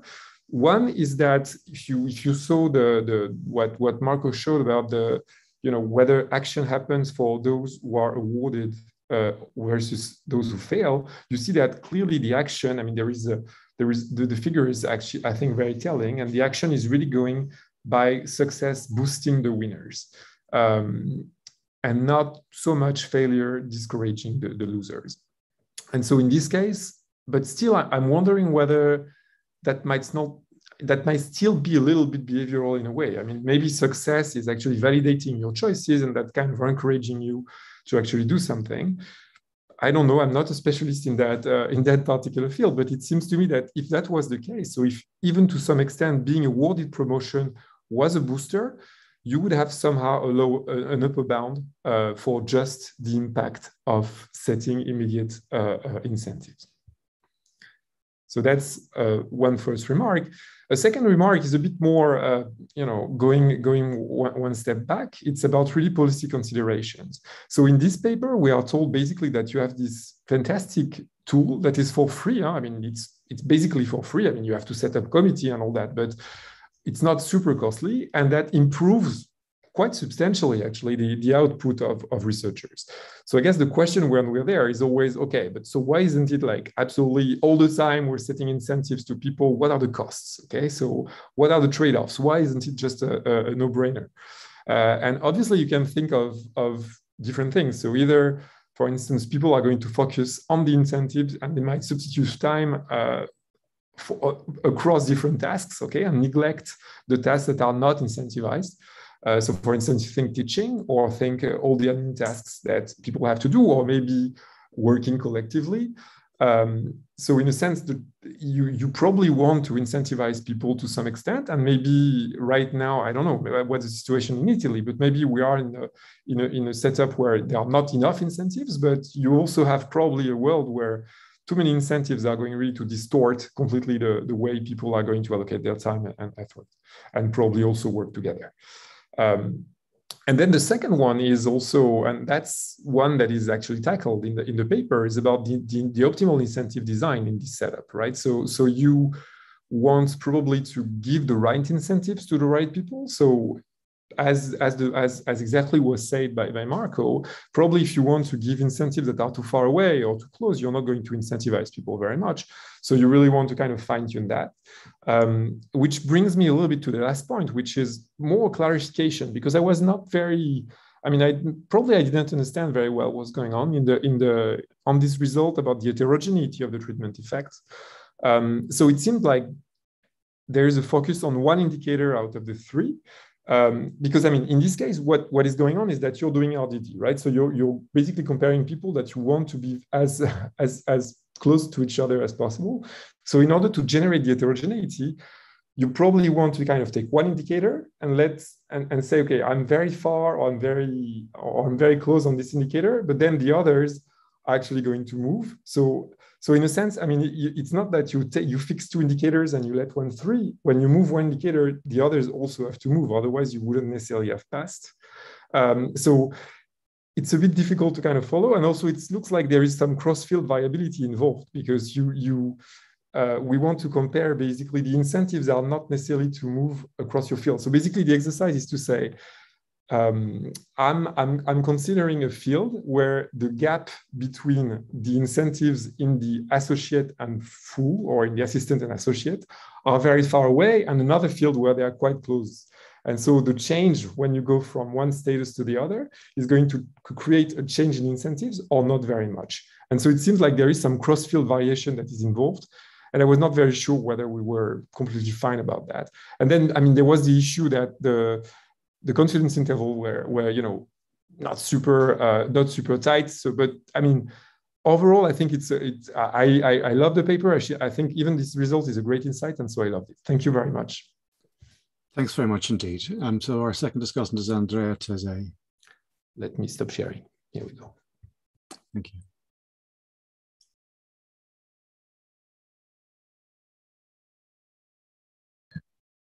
Okay, can you see my slides? Yep, perfect, thank you. Okay, well, first of all, thank you very much to the organizers and the editors for giving me the opportunity to read this very interesting paper, I must say, and I agree, I concur with Roland, that's extremely well written. So by now, you know the background, but let me give it once again. So this paper is studying the effect of promoting incentives on performance in the public sector and specifically on academic performance. And so as the authors stress, this is important because in the public sector, there is seldom the opportunity to have wage flexibility, so really enhancing career perspective seems to be the relevant margin to boost the incentives. And so the context here is the so-called Gelmini reform of 2010 in Italy, which introduced the NSQ, the National Scientific Qualification, which basically sets objective thresholds to be fulfilled in order to pass to associate or full professor. And the three metrics are number of publications, citations, age index. This varies by fields. Now, there are several sectors. The authors focus on so-called bibliometric sectors because it's really where these objective measures are there. And these, I took some numbers and covered around 2/3 of academics in Italy. So I was initially, of course, out of sheer self-interest, I would be interested in knowing what happens in economics, but I do understand why the authors went for the bibliometric sectors, which are, of course, relevant. So in this context, then, by exploiting these different thresholds, they run a fuzzy RDD and basically study the effect of qualifying to associate on the research output of those that barely qualified as opposed to those who barely do not qualify. And in a nutshell, my reading of the main results is that those who barely qualify have 40% more publications than those that barely do not qualify in the following years. There is some effect on citations, and there is no effect on quality of publications of those who made it.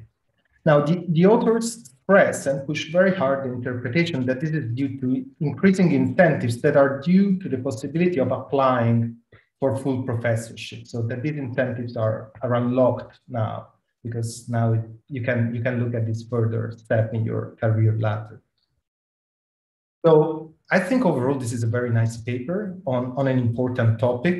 I would also like to praise both the authors, but also the referees, if they are in the audience, because I think it was a very nice review process. So I went through the reports and they were very careful and thorough. And actually, I think the paper improved because of them, and the authors really made a great job in answering those remarks. So I think by now the paper is kind of convincing in terms of identifying assumptions and what the authors try to show. So my main comments are kind of simple comments on the interpretation of the results and the overall evaluation of the reform. So broad kind of points. So the first point that I want to make is in terms of the incentives that are at play and what shall be the interpretation of the result. So qualifying for associate professorship is by no means a sufficient condition for being awarded this associate professorship. So it's necessary, but not sufficient. Indeed, only 1/4 of 1/4 of those who qualified become associate 3 years after the NSQ of 2012. So you can really wait for a long time. You might become an associate, maybe you don't, but it will take some time. And so what is the elephant in the room, at least to me, is what happens after the qualification. So the centralized competition after qualification. You do qualify, fine. Still, who are you competing with afterwards? Is it really that now what is unlocked is your next career step, or that what is happening is that now you can participate in the competition to become an associate professor? So if we look by sector, okay, disaggregated results by sector, so the effect of barely qualifying as opposed to not by the different sectors, and of course here I'm cherry picking, but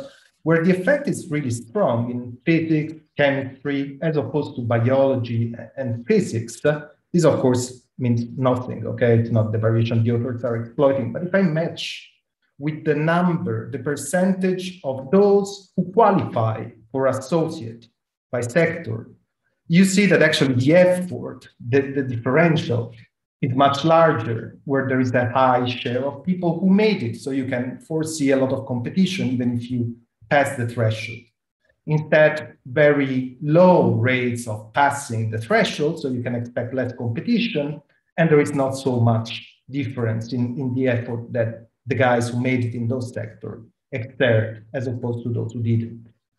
Now, this is all just to say that maybe it's just a matter of how to interpret the results. So in my impression is that I would place a little less emphasis on the fact that it opens up access to the full professorship, as much as I was saying, that it represents a minimum condition for competing with other candidates for the same position. And so in general, what I would do is to investigate further this decentralized competition after qualification. And this is important because, I mean, it kind of gives you as well an overall view of this policy reform. So is it just that you need to unlock the next step and everybody's going to exert the right incentives? Or on top of that, you need a certain threshold number of people who qualify, so to exert enough competition, exposed, and so on and so forth. So I would look at the decentralized competition by sector, as I was hinting to in the previous slide, but also within department. So we don't know, there is very little, it comes very late in the paper. What's the average number of qualified per department? Do guys who face competition within the department exert more effort after qualifying as opposed to those who, I mean, they made it? Because we know that typically once you get qualified, you're going to be hired by your department, typically. That happens in over 90% of the cases in Italy. And so I was wondering, you do some exercise on this, but it's using a very coarse measure. I was wondering, I'm not an expert, so I'm definitely not an expert, but I think that using the punti organico that universities receive and that they have to allocate. So depending on how many punti organico universities get or how much hiring they can make, how much competition you can expect after qualifying. The second point is again in the spirit of trying and understand the reform overall, because you guys take I think an implicitly sympathetic view of the reform. So you get qualified, you exert effort, and I'm not pro or against, because again, I'm just sheer ignorant on this. But if I look at these thresholds, say these are by sectors, but what I notice is that the median, this is plotting the median number of citation. So you need to be above the median in 2 out of 3. And so if you focus on citations and articles in many sectors, the median number of citations to qualify for associate is 20. And the median number of papers is 20. So, I mean, on average, there are very few citations on these papers. So a reform that increases the quantity, so you publish even more, not necessarily well-cited papers. There is actually already kind of an abundance of papers as opposed to citations. A reform that increases quantity but not quality, you do not find any effect on quality. My question is it a good reform? I don't know, maybe maybe I'm hawkish here, that we are producing too much, who knows? So I would take a more nuanced takeaway from this. And just to conclude, I think for another paper, it would be interesting to understand the strategic decisions actually post-qualification of what these guys decide to do. But thank you very much. Thanks very much. We already have a few questions in the queue. So Marco, perhaps we can take a few questions and then you can sort of respond to them and the discussion. Yeah, I'm going to guess that we're going to have lots of questions here. So let me ask one for myself first of all, which is, I think Roland mentioned the possibility that the people who just didn't make the threshold might be discouraged, and you know that is an alternative interpretation of a differential. And I mean, I'm wondering whether you know, if you just don't make a threshold and it is actually really kind of random, you know, and you're going for this associate professor thing and you didn't make it and it was kind of random, I mean, is that the best frame of mind to be in then in terms of thinking about the incentives? You might say to yourself, well, you know, I was working hard, but, you know, I just got unlucky and so on. So, I mean, I'm wondering whether Roland's possibility is particularly apt in that context. That was my question. Valeria. No, sorry, Paolo is the first person up with a question. Yeah, thank you. Thank you for the presentation. So I was wondering whether when you get promoted, the only thing that really changes is just your incentives, right? I mean, I can imagine what your salary would change. So maybe you may be more relaxed. And also, in some cases, maybe access to research funds or students, PhD students or things like that. So for instance, the PRIN, which is the main type of grant from the Italian government, can be accessed only by associate professors and not by assistant professors, right? So this could be another treatment that you get on top of the incentive. And then, sorry, just a final remark. I mean, the conclusion about extending these results to other professions like judges or people like that, I mean, this was very optimistic. I'm just a bit worried that, I mean, in this case, the real peculiarity is that you have transparent rules and also a very transparent outcome that you can measure, which is citations or publication, whatever. So the problem for most type of public jobs in evaluating them and monitoring them is that really we don't have an objective measure like this. So nobody really knows whether a sentence by a judge is a good sentence or a bad sentence. But yeah, this is just about the very final conclusion of the paper. Thank you. Okay, Valeria has a question. Valeria Merlo. Thanks. Yeah, the first question is something that I probably missed. How you think about dynamics. You see the threshold met or not met just at one point, and then you compare afterwards. Does it matter whether those who barely didn't make it 2 years afterwards? And are they still in the control group, or can you check their performance 2 years later? And then the second question was related to what Paolo just said. I was thinking, are they really comparable? I was more thinking about signaling. If you're in a young person in a department and there are more senior people who might want to work with you because you signal that you're going to make it, yes? And this is something that you could look because you have the information on co-authors, for example. I was wondering if you looked into that. Yeah. Thanks very much. Emmerich. Yeah, so thanks a lot for the interesting paper. So I was the same line a bit about external validity. So we're a weird profession with potentially intrinsic motivation, peer effects, etc. I guess they're more or less present in different departments, but still they exist. So what do we really learn about other public servants or public service, yeah.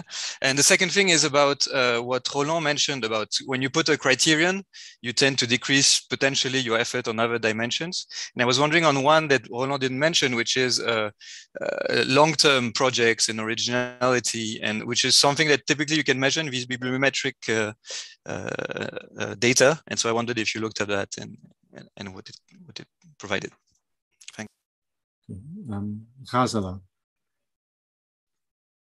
Yeah, thanks.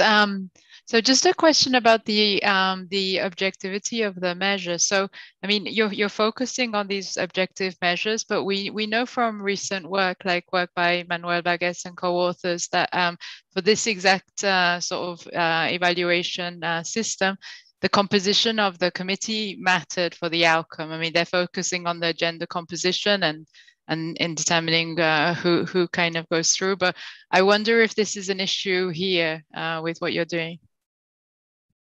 Thanks very much. And Dennis has a question. Dennis Novi. Yes, thank you. Roland mentioned earlier, somewhat fleetingly, that this is almost a free tool for a policymaker. Well, it costs admin, but I think what it does probably mean is as Paolo just mentioned, is higher salaries, right? So there's a monetary cost for the policymaker. And I was wondering, from the policy point of view, if you want to implement this, right? I mean, how much does this scheme cost compared to other schemes? For example, monetary incentives. If you just pay people money for reaching certain targets, not necessarily promoting them. But I was wondering whether it makes sense, whether that question even makes sense, and you could say something along those lines, comparing this particular policy to others. Okay, thanks very much. I don't see any other immediate questions. So Marco, do you want to respond to anything that you've heard? Yes. Okay, so I start from Ron's comment. I really thank you for your comment. So this argument about the lower bounds and the upper bounds of what we find. So in terms of the lower bound, one thing is that the applicants have somehow to rely on the stability of this process. So if you think about, of course, if you consider their whole career, they may have incentive at a certain point to reach the full professor qualification. But in the horizon we are considering, at the end, in which you think this system will be stable with that cutoff, you have a promotion bar, and then what you try to do is to try to exert effort to reach it. And from the other side, from like the upper bound, the fact that maybe this is also like a boosting effect of getting the promotion. This is actually what we try to discard with our analysis of full professors, for instance, that also they should have a boosting effect, and they don't. And also about this with our U-shaped evidence. So from here, I will try to jump more on the details about this, how this U-shaped effect is computed. So we are actually exploiting two sources of variation. One is the source of variation you mentioned, the fact that because of the structural differences between fields, in some fields, you have a relatively close distance from the full professor threshold is relatively close, in some other is relatively far away. But also we are looking at articles because from our perspective, the indicator is a bit more under your control. So citation is something you receive in H-index as well, but while articles is somehow the number of articles you try to produce, etc. But also we are exploiting the fact that you may be at the same point of the distance from the full professor threshold, but you also may be located in different space in terms of citation in H-index. So we are using both these sources of heterogeneity, this field-based heterogeneity, and also how you're located in terms of the other running variables. Also to a test for this is that we estimate the same U-shape equation for the pre and SQ period, and like it's a flat line. So we don't see that we are capturing something specific of the fields, for instance. In terms of like the incentives design, I agree. So there is like, you can open up the part and check how they are doing with the teaching, or answering other questions, how they are doing with these long-term projects. So this is, I mean, in principle, the teaching was part of our analysis, but it's very hard to get the objective data on the quality of teaching. Otherwise, it would be the natural idea to check which are the consequences on other tasks. And about how to design, so they are not direct policy implication, but an important point that you mentioned is what is the interpretation in terms of the optimal incentive design. For instance, how many career ladders should we design, and how should we set this threshold? Should we set, in principle, what you can say is that you may want to have more ladders and more threshold, because then in this way, you also trigger the margin of those who are maybe too close or too far. But I mean, this is a bit speculative with the result we have. So I hope I didn't forget many things. I move to Andrea's point. So for the decentralized competition, the short answer is that this measure that we are using, and it is a measure that is showing that we do not see a clear pattern in terms of whether this impact on productivity depends on how crowded is your department. Our best measure, the measure we had was this measure that you have a field times university unit. And this somehow from our perspective should resemble the competition, so should resemble the department unit. So economics in Cagliari, for instance, or medicine in Cagliari. And also this is something that we do not see for full professors. So this should happen as well for full professors. So they also have to compete for getting at the decentralized stage a full professorship. And we still do not find evidence that this is happening. So this is somehow clashing, I mean, from the best we can do. Okay, so in terms of whether this is something that we want, that we have more quantity versus with the same level of quality.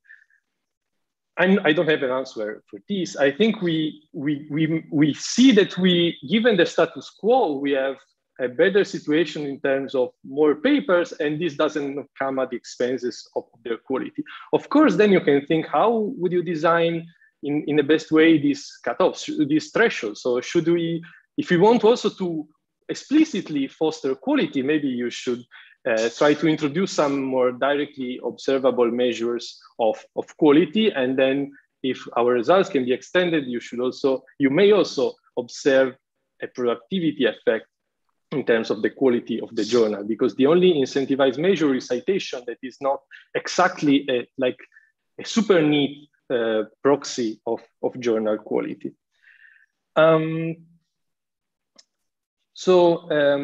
What about the discouraged? I didn't remember who asked this question about whether these results may be driven by discouraged applicants.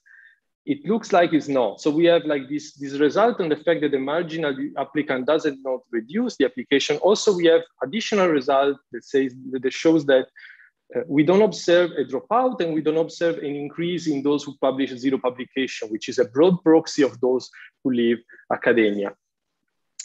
Okay, so about actual promotion, that is something so the effect of getting that our results can be interpreted as the effect of accessing more funds or teaching duties, so or higher wage. One important thing is that our results is there even before the actual promotion. So is already getting the eligibility for a promotion that is boosting your productivity. And so actually in 2013 and 14, we already observed the result, but none of our applicants actually get the promotion. So nothing changed in terms of access to funds or wages or visibility in terms of being a associate professor. So they are still assistant professors who now have the associate professor qualification and can apply to the full professor qualification. And of course, they will get it much later on. Okay, so we may be a bit optimistic about the external validity of these policies, but if you think about it, it's not very uncommon that in other contexts, such as judges, you have similar measures. I found that, for instance, for some labor judges in Germany, they also have measures that are based on the number of cases that are rebounced by the next court. And this enters directly their evaluation process. So already, it's not that we are proposing to introduce this system. In many cases, the systems are already there. Try to introduce objective measures of productivity. So to Valeria, our research idea is actually based on the fact that the only thing that is changing is that these guys are almost identical between them.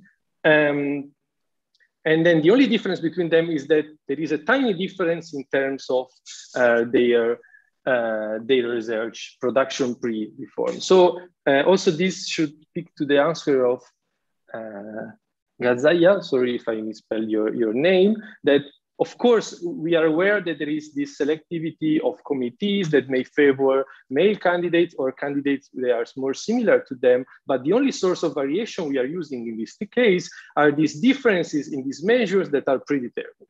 So we are only using this difference to estimate the effect in terms of later promotion incentives.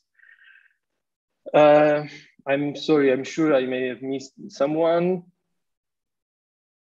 That's okay. Okay. That's okay. Sorry. Yeah, I think we're out of time anyway. So I think it's a good now. We have sort of 20 minutes now for a break. So thank you very much indeed, Marco. So we'll reconvene at 13:40 Brussels time to listen to Martin Ravallion. Okay, see you then. Thank you.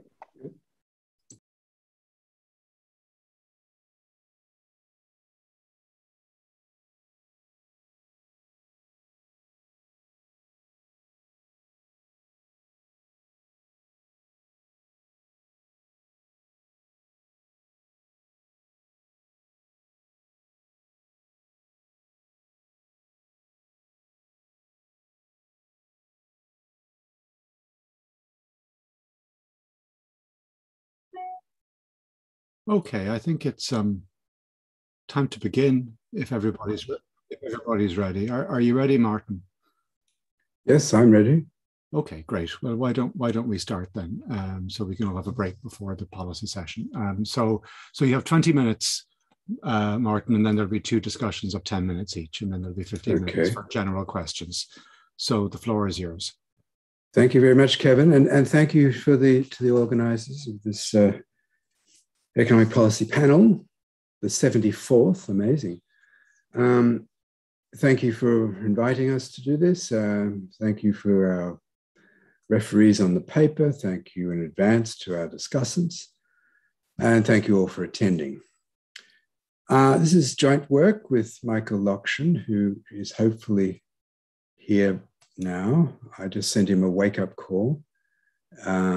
It's morning in Washington, not too early, but there we go. Everybody see that all right?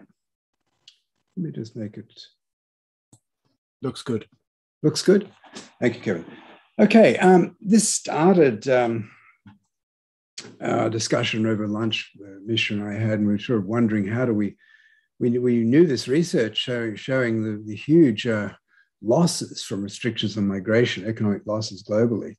Very convincing work, we thought. But our question in this discussion was, how do we put something on the table, a bit more creative maybe, about what we can do to make workers, immigrant workers, as popular as tourists in a rich country. We clearly needs to be a quid pro quo. There's something's got to give here. We've got to make migrants more popular in the home country. Just to remind you of some of that research, this is a quote from Michael Clements here in DC, in the Center for Global Development. $1 trillion bills on the sidewalk, a reference to some of the evidence, including his paper in Irish Stat a couple of years ago with others, estimating a mean price equivalent of restrictions of migration, which is about $20,000 per worker per year globally. There are a lot of issues here about how you control for observables and unobservable, how you deal with unobservable heterogeneity and all that. I'm not going to go into it. At the same time, we've also got this large illegal, unmanaged migration industry. I became very aware of this myself when I was visiting the University of Malaya just prior to the COVID. And I was collecting some evidence on the huge rents.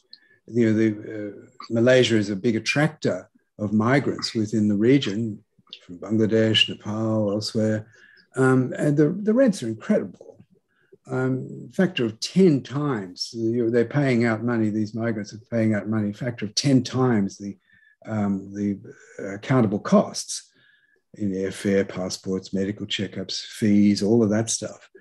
We also see a lot of issues about infringement on workers' rights, issues all the way from the restrictions on the unionization, lack of redress, harassment, sexual violence, whipping, caning. I mean, and it's well documented, and it's pretty horrible. At the same time, we've got this strong opposition to removing restrictions, and we all know that. I mean, one of the things that prompted this discussion between Misha and I that started all this paper was this realization within the United States and the nature of the opposition and the way it's also used. It's not a simple thing of economic losses. It's a more complex kind of opposition. There are strong perceptions of negative externalities among the native population. But also a lot of horizontal differences. There may be an average gain from migrants, but there are losers and there as well as gainers, of course. COVID has made a lot of this even more worrying. So here's the policy challenge. What can we do? I emphasize that we're just trying to put something on the table. We're hoping to kind of get a discussion going. There's a literature we're drawing on the particular kind of approach we follow here. But the essential policy challenge, how do we try and pick up those trillion-dollar bills on the sidewalk, or at least some of them? And obviously equity, concerns about inequality are going to be prominent in how we think about this. This is not just a story about efficiency. Okay, I don't have much time. I'm going to just quickly outline the idea. I'm going to give you a little sketch of the proposal in theory. That'll be a super stripped down model. The paper's got a much richer model with lots of costs of migration and so on. And we're working on empirical implementation as well. I won't be discussing that. I won't have time. Empirical implementation is for the United States and Mexico. Then I'll say a bit about the proposal in practice, how it would be implemented, and finally some conclusions. And I do recommend, it's a shame how much I have to cut in this story for this presentation, but the full paper has a lot more detail. So essentially, we see it as a missing market.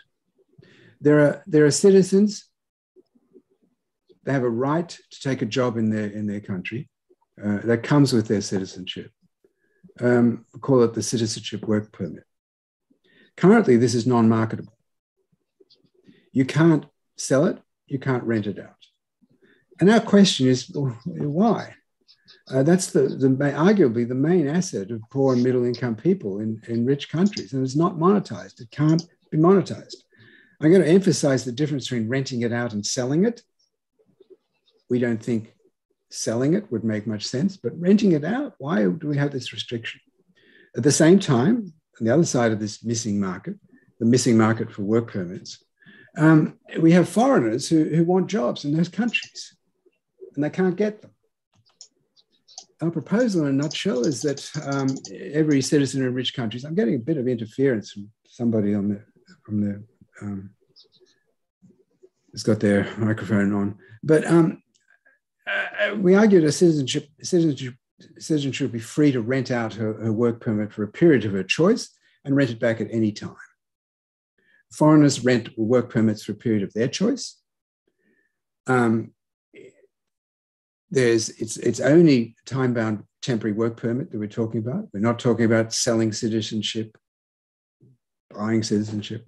The renter can take any job offer in the country within the contracted period. There's no one-to-one matching here. It's not like I have to find a buyer for my work permit. We just treat it as a market. There's no one-to-one matching. The equilibrium price in that market is going to equate aggregate supply and demand measured in time units over some period. It doesn't have to clear every minute of every day. You could think of some market clearing period. All right.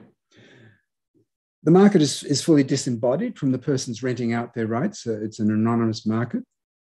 It can be taxed, and actually we argue taxing this market, taxing the work permits in this market could be a very good idea, especially initially, but for other reasons we're going to talk about. And there can be eligibility restrictions. The market doesn't have to be just one price. You could differentiate it by occupation. You could differentiate it by geographically. You may have some region, some lagging poor area in the high-income country that could benefit from this. We also emphasize that, thinking about this, there are pros and cons. It's not a slam dunk at all. We think there are advantages, internalizing externalities associated with the migrants, making internal migration more popular. People in the host country will have a new opportunity for social protection. If they want to stop work and look after the elderly grandmother, they can do it through this policy. If they want to go back to school, retool, invest in a new self-employment enterprise, which they've got to get some skills going. All kinds of opportunities will be created by this within the host country. And we think that would be a source of popularity. But there will be issues too. There could be implications for the labor market. How you design the scheme, there are many options here. You could make it fairly neutral with respect to the wage distribution, but then you'd have to differentiate the work permits quite a bit. Certainly, if you just had one price, one work permit, clearing the market, you're going to have implications within to the distribution of income within the country, within the host country. And most importantly, in our view, you're going to raise the floor. You're going to provide a minimum earnings to everybody in the country, which is the price of the work permit. We can imagine all the things that you can do with it. I mentioned some of these already: home care, cope with unemployment shocks, new businesses, etc. I want to say a little bit about the rights aspect of this. I mean, I'm a classic consequentialist economist, but I'm kind of respectful of rights-based arguments. And here I think there's a glaring question that I highlight here. Why should this freedom to rent out your work permit as a citizen of a high-income country, why do we restrict that? And we can't think of a particularly good reason. We can think of good reasons why you wouldn't want to sell it. You wouldn't want to let people sell their citizenship right. But the idea of renting it out and renting it back as you see fit, we're not really sure why this is the case. I've said this. We also realize that, and this is definitely, as I right from the start said, this is coming also from a realization how badly migrants, particularly undocumented migrants, are treated in the host countries at times, the kinds of discrimination I've emphasized, pointed to. And these are important concerns about human rights as well. We argue in this type of scheme, essentially everybody who's working in the host country would have to have their work permit, including citizens, because you have to establish that you haven't rented out your work permit. So to get a job, you have to have your work permit. But everybody would be treated the same way. There'd be no differentiation under the law, under labor laws, between citizen workers and temporary migrants from elsewhere. That would help. We're not saying it's going to solve all the problems, but it would certainly help, we believe, in addressing these concerns about the treatment of migrants in host countries. Just a quick sketch of the theoretical model. Enforcement is going to be an issue. We emphasize that you don't need full enforcement. Partial enforcement is going to actually eliminate, under certain conditions, you can eliminate the illegal migration through partial enforcement. Of course, that assumes that there are costs, as we know, there are large costs to migrants from illegal migration. Given that, there's going to be some critical, let me just put my little pen on. As long as the probability of getting caught, that's the probability of being caught in the host country and deported, as long as it's greater than 1 minus the cost of that, the upfront cost per worker of illegal migration as a proportion of the price of the work permit, that's going to be the key condition. As long as you can enforce sufficiently by that condition, illegal migration will disappear. The market will wipe out, the formal market will wipe out the illegal market. Now, we don't know if that condition can be attained. It doesn't seem impossible, but the point I'm only making in this right now theoretically is that it doesn't have to have full enforcement.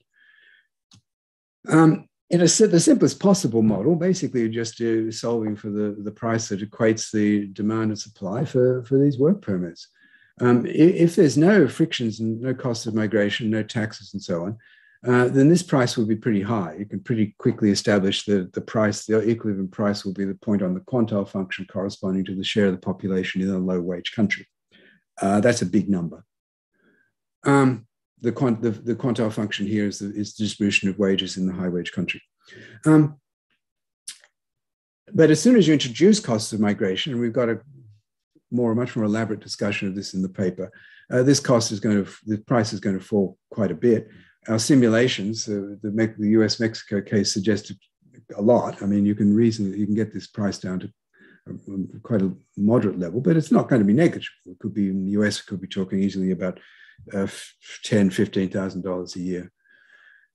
We also emphasize that there's a role here for social protection. And here we need the idea of the inverse of this problem. Instead of just solving for this market equilibrium, we ask what if you have a desired price, and that desired price could be considered a normative thing. It's the desired minimum level of earnings in the host country.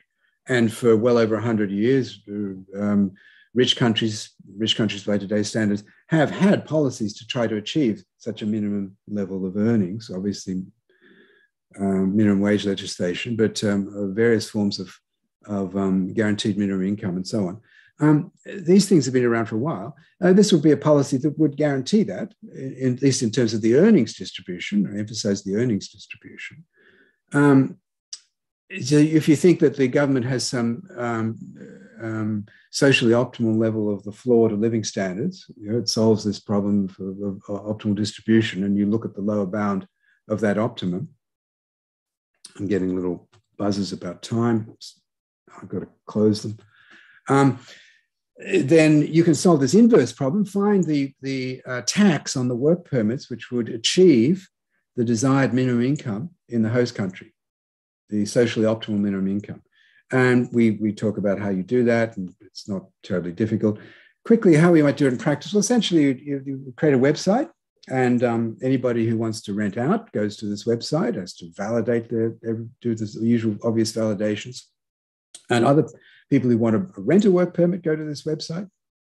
We can think about how to clear it in various ways, but an obvious solution would be thinking about it as this kind of auction. And the auction, the price that emerges out of this auction equates demand and supply over some reasonable period of time. And there are other ways of doing it. Misha and I think Michael Locksher and I have somewhat different views of this. He's really seems to be keen on this eBay type auction. I prefer this simple form of auction that I described here, but there are many ways of doing it. A couple of comments. How does this differ from a universal basic income? Well, it's obviously a UBI has to be financed. This is financed internally. It's entirely financed by the prices you sell work permits for. It's also the market for work permits social policy is self-targeted. Poorer workers will tend to take it up, but it's available to everybody. It's universal in access, but for obvious reasons, you're going to tend to have you're almost certainly going to have poorer workers taking it up. Okay, a few points to conclude. We see this as both a way of managing migration and achieving some of the gains from migration, but also in a way that provides a new opportunity for social protection in rich countries. And in many countries, and certainly this one, the United States, that is an issue. It can be done in a way that is neutral with respect to the aggregate amount of employment in the host country, or you can make it neutral with respect to employment across particular sectors. You can also integrate it into manpower policy. If you've got a certain desired, like when I was working in Malaysia, if you've got a certain desired manpower policy, it's a quaint word, manpower. I guess we should drop that, but you know what I mean. You have a distribution of occupations in the country, a desired distribution of occupations. And a country like Malaysia is going to be importing labor for a long time. Then you can use this policy, solving this market equilibrium for different types of occupations, consistent with your manpower policy. A lot of opportunities there. I think I've said most of this. Importantly, I think this idea of making migrants more popular in host countries, certainly something where we think would have appeal. Within the low wage economy, both Misha and I work a lot on poverty in developing countries, and I've worked on that for most of my professional career. We're not seeing this as a solution to the problem of poverty in developing countries. I think other instruments will be needed. There would certainly be first order welfare gains to those who would otherwise not get a work permit within the low wage economy, and that's a clear thing. It's going to be probably middle to high skill labor that is attracted by this policy, given that you have to buy a temporary work permit and it's not going to be that cheap. There'll be implications for remittances, of course. returns to education will most certainly increase within low-wage economies. We'd also see less of a pressure. I mean, every developing country I've worked on was worried about unemployed, skilled but unemployed young people. We've got an answer to that problem. Concerns about brain drain would arise, but we also think, and I think much of the literature suggests, the brain drain concerns are rather exaggerated in a lot of this discussion. Very finally, a few research issues going forward. Depending on the design, we would like to see or do some general equilibrium modeling of the impact of the proposal. I think that would be wise. I think in implementation, it'd be very wise to start with a high tax and bring it down to see what would be happening. Even if you've done a really good modeling of this thing, you're going to have a lot of uncertainty. Issues that we find would be important, understanding the costs of illegality better, partly why I was looking into this in Malaysia. This is a key parameter. We know a bit. It's not the easiest thing to find out about, obviously. We think there's scope for evaluative work, RCTs on access to work permits among undocumented migrants and refugees. Some randomized prices might be used. And of course, the idea of a pilot, maybe in some locality with both refugees and citizens. Okay, folks. I nailed it, I think. 20 minutes. Yeah, absolutely brilliant. Thanks very much. I appreciate that. Okay, first up is Gabrielle.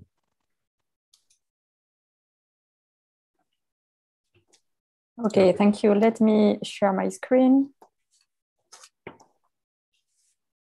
Is that fine?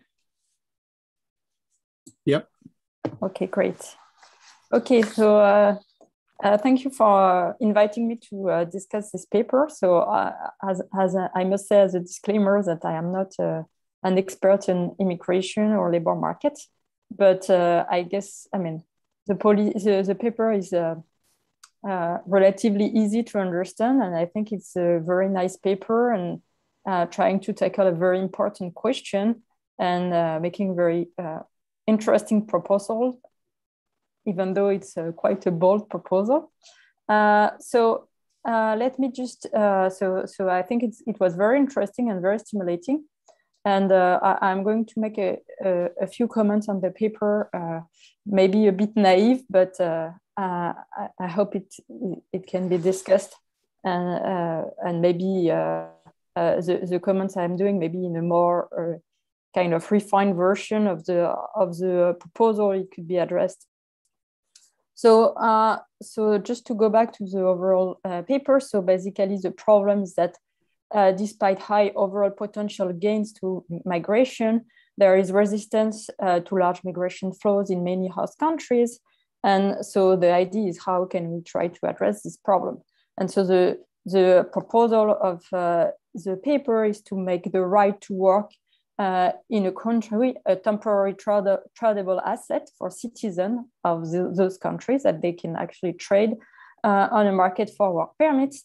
And in actually, at least in the very simple model where you actually have one market, what you would have is that the sellers of the permits are going to be relatively low wage earners from host countries because of course, you have to be, when the price is going to be set in equilibrium, in order to be willing to sell your permit, it has to be profitable for you. And so it's mainly workers whose wages are lower that are going to find it profitable to sell their right to work.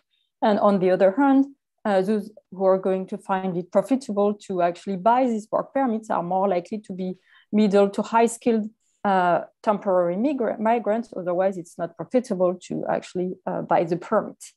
So that's my understanding. So you have basically, you create you create a solution to a problem of migration of high skilled workers. And at the same time, you give some compensation to low skilled workers. And so the idea is that since potential losers from higher migration flows would be compensated, then it would make the policy more politically feasible because more people will support this type of migration policies. At least that's my understanding. So the potential gains from the policy are the gains from the temporary migration of high-skilled workers to host countries, and potentially, so it's what is less clear is what could be the effect on countries where there might be some brain drain, but there is this idea that since it's temporary, it's not necessarily a problem in the long run. And then, so there is also this creation of a mechanism for a direct compensation of low-skilled workers, so which means that you don't need to have a social safety net that would be as large as if this does not exist. And there is also the potential gain of a decrease in illegal migration, since the expected value of legal migration becomes higher than the value of illegal migration, so it decreases illegal migration. So that's kind of the way I understand the gains from the policy. Now, what, like I was trying to think from the perspective of my country, which is France, where basically the problem seems to be more a problem that there is very limited migration, but the migration is mainly from not so high-skilled workers. And so people have been basically arguing that the problem is more that the migration flows are not targeted toward high-skilled workers. So here, my question more generally is like, maybe this is a nice way to deal with the migration of high-skilled workers, but is it going to tackle the overall question of migration, and in particular the migration and often illegal migration of low-skilled workers? This is, I'm not sure that the policy might help us to really deal with this type of problems.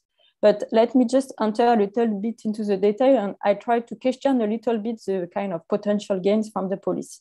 So the first idea is that, like the starting point of the paper is that migration flows were too small compared to what would be beneficial across countries. And so the first question is, would the proposed policy actually increase migration flows? And I think it's not clear, because the total amount of work permits distributed is a result of the equilibrium in the market for work permits, which depends on demand and supply. And in particular, there are some kind of external factors that might affect supply. In particular, the total number of permits distributed is going to matter. And preferences between work and leisure of the citizen in the host country are going to matter for the final equilibrium. And the question I was asking myself is, should we let the number of work permits depend on these factors? And more generally, if you think about, if you try to have an idea of like, given the benefits of migration for the society, what could be the optimal level of migration from society's perspective, there is no reason to expect that the equilibrium number of permits that is going to be sold is going to be equal to this potentially socially optimal level of permits. So of course, here it means that one way where the governments could potentially try to regulate the whole market to have the two things coincide would be by regulating the total number of permits distributed, if they know basically the preferences of the population. But this means that it puts restrictions on who can actually sell the permits. And so that's a question. Then would the proposed policy be more politically feasible? So in the model, those who are compensated for immigration are low-skilled workers. But actually, those who are going to lose from the immigration of higher skilled workers are going to be middle or high skilled workers in the host countries. And so you could expect that maybe the migration of these very high skilled workers might actually be beneficial for everyone. And so then there is no problem. But if it creates a downward pressure on wages of high skilled workers, then those workers might start being less favorable to migration, because those are going to be the one directly affected by by the policy in a very simple model. And so in the paper, there is a discussion on how permits can be taxed so that some of the surplus can be actually redistributed to middle to high skilled workers that could be potentially having some wage loss. The question is it actually feasible to fully compensate high skilled workers for a wage loss? And if not, then could it actually generate a new opposition to migration policy? Then there is a question of would the proposed policy reduce illegal immigration? So I understood that basically there is a trade-off for migrants between legal and illegal. And since when you have access to a work permit, then it makes illegal immigration much less desirable. But the problem is that if I go back to the problem of low-skilled immigrants, then they are probably unlikely to buy permits because they are credit constrained probably, and also the permits are going to be too expensive given the expected returns. Then on the other hand, if you have many low-skilled workers in the host countries who sell their permit to work, you have a shortage of low-skilled, of people willing to work in low-skilled jobs. So it will put pressure to increase the wage in low-skilled occupations, and it might actually maybe trigger more illegal migration from low-skilled workers. So is it possible? Is it something that is that can be dealt in the model? I mean, of course, you can imagine that you increase enforcement, but still you might want to actually have some low-skilled workers as well to take, given the shortage of low-skilled labor supply in the host countries. And then, so the remaining questions very shortly. So one is basically, would the policy really benefit host citizens? So there is this idea that if they sell their permits, they will have this extra income from the sale of the permit. This should be temporary. And one question is more behavioral. Maybe some people do not expect the temporary, the negative effect of temporary work interruptions. And so how to make sure that that everybody internalizes the effect of not working for a certain period of time. So it can be beneficial if people have particular projects to implement, but not always. And then the last point I wanted to discuss is the relation between work permits and citizenship.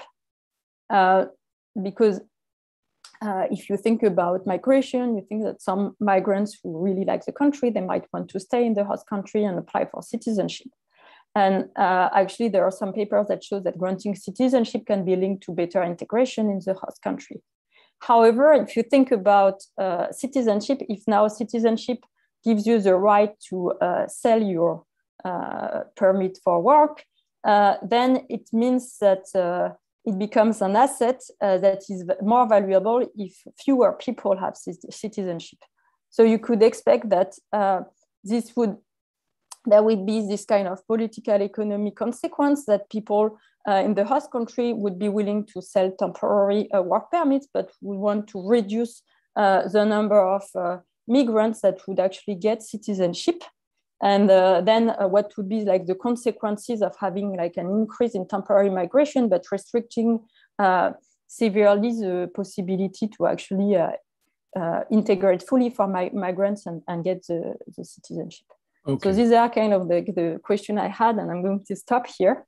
But it's very, it made me think a lot about these policies, and it was very, very interesting. Thank you very much indeed. Okay, Paolo's up next, please. Yeah, thank you.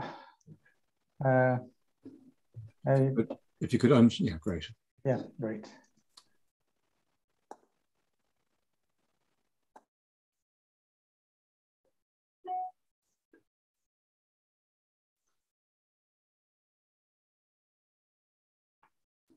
Okay, so thanks a lot for the opportunity of reading this very nice paper and discussing it. So I really like the paper in the sense it's very polished.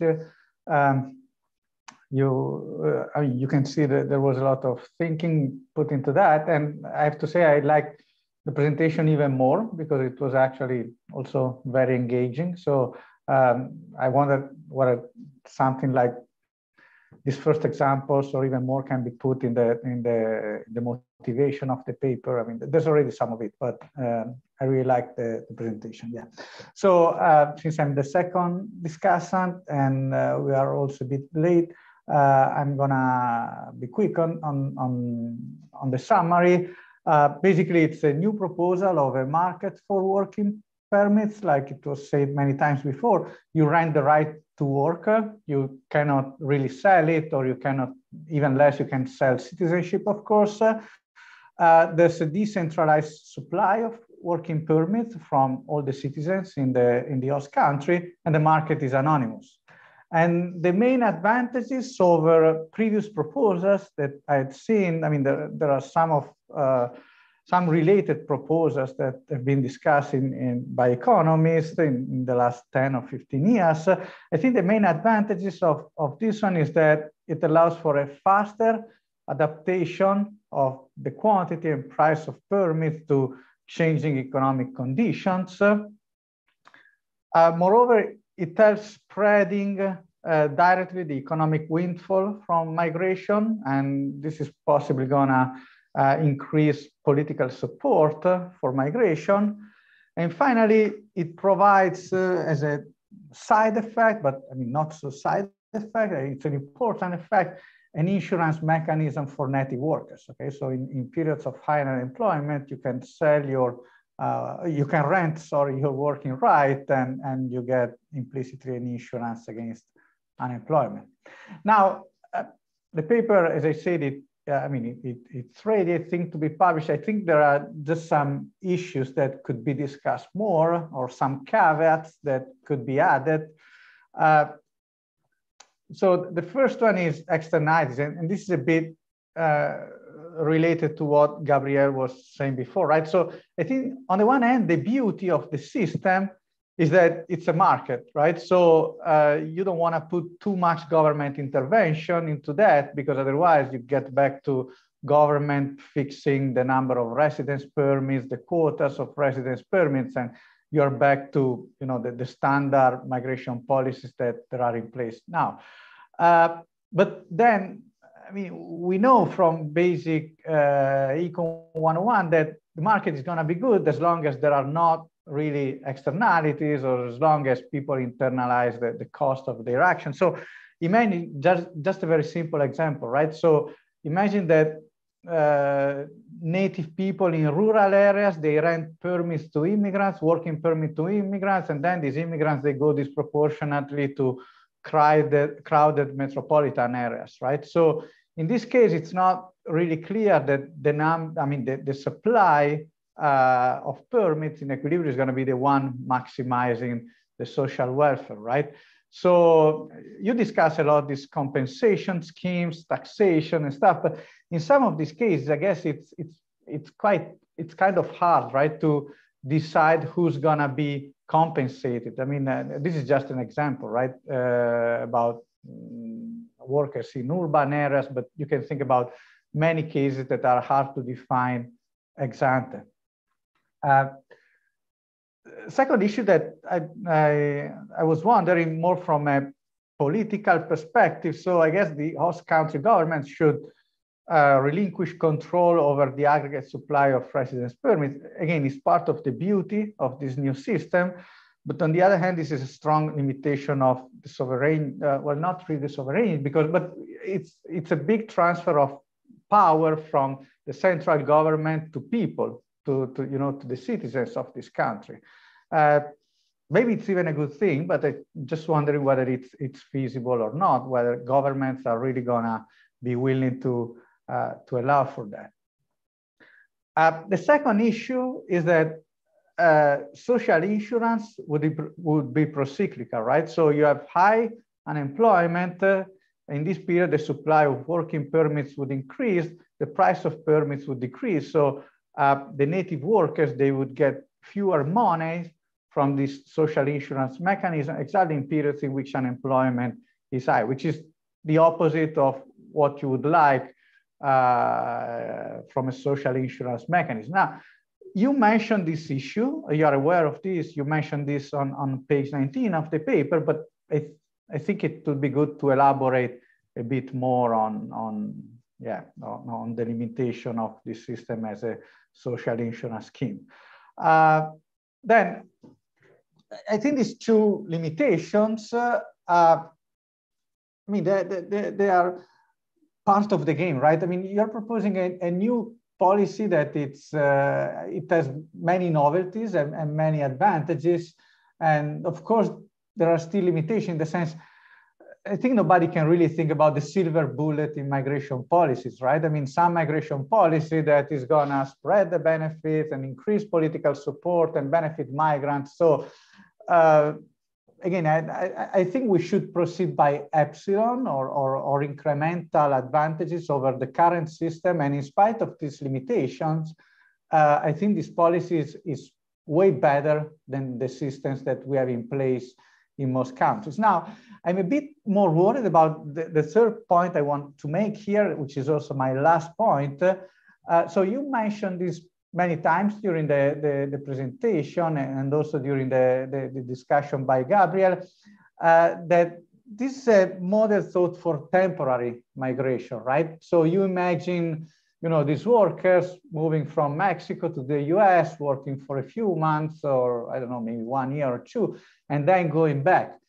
So this can work for Mexico-US migration, but it's probably more problematic when in all countries in which temporary migration is less viable option, right? So, well, Gabrielle, she was discussing the case of France. I'm going to discuss the case of Italy, of course. So, I mean, Italy, you know, receives lots of migrants from Northern Africa. I mean, these people, even if they enter legally in the country, they would face a very high cost to go back to Africa, and then again a cost, or again they should wait, that they should, you know, participate again into this auction in order to go back to Italy, right? So it's a long and dangerous travel. So my guess is that what they would do, maybe they would enter legally through this system, but then they would overstay the working permit, which is already what they do now, right? So the big problem in Italy, if you want to enforce migration, is tourist visas, right? So we have a lot of tourism. So every year we issue a lot of these permits for tourism, and then people come and then they overstay their visas. So I'm wondering how you could prevent anything like that also in the case of this policy. But again, very nice proposal overall and very nice paper. Thank you. Okay, thanks very much. While people think of questions, maybe I'll give Martin a chance to respond briefly, and then if people have questions, please just write the word question in the chat. Okay, I'd certainly like to hear any more comments or questions. Gabriel and Paolo, terrific comments. Thank you very much. I think I'm not going to go through individually. In fact, it'd be great if you could send me your PowerPoint and we can study some of this a bit more closely. One generic point I'd emphasize is you know, there's a lot of many ways of controlling this policy through the tax on work permits and through the eligibility requirements. We think that's important because, you know, we realize you're stepping into a new terrain, and you'd want to be careful no matter how much analysis and thinking you've done. The very fact that you guys can come up with the things that we have not thought about much or at all is indicative of that point. We think there are would be large potential gains from creating this market, and it would be huge. But we also think it would need to be managed. I'd emphasize also that I didn't, in the paper, we actually talk about a single unified market with one price of the work permit. And that's more expositional. You could actually rewrite the model very easily with a differentiated work permit by skill level. which is a lot like things that some countries have. My country, Australia. So, they don't have the market for work permits, but they have definitely have some prioritization of certain skills. Australia has a high skilled in-migration, unlike France or the United States. There's certain ways you can do that. It'll be straightforward. Nothing straightforward, but the conceptually reasonably straightforward to differentiate by skill or occupation. And that could be particularly important, as I said, in countries like Malaysia, which have sort of clear occupational needs. I think other points I have thought about or we could talk about, but in the interest of time, I won't go into them. I think Misha. Martin, can I make a... Yeah, please. Yeah, hi, my name is Michael Lokshon and co-author of this paper. I just want to very briefly tell my view on that is that, first of all, this is not a substitute for all the existing migration programs that exist in the country. It's another additional route through which the migration could work through. That's one thing. So we're not proposing at the limit to substitute everything with this single policy. All other policies still exist. So if you think about US, the H-1B visa for high quality workers will probably still exist. It will not be substituting, at least completely, for that thing. Another point I want to make is, like, when you think about the problems that our proposal creates, in many ways, it's the same problems that exist for other channels. Enforcement, making sure that people go back after they stay on the temporary visa. Again, think about US H-1B visa. It's more or less exactly the same situation. That a person is giving a temporary time to work in the country, after which he or she should go back. So that's just to put this framework around this. So these are my comments. Thanks. I have a question from Rule. Thank you, Kevin. So I like the idea very much, but I have a couple of questions on the practical implication. Because suppose a resident rents out a permit, how do you prevent this person from going into underground and do work, what we call black work or something like that? How could you prevent that? And second, poor people who rent out their permit would probably get a lump sum of money.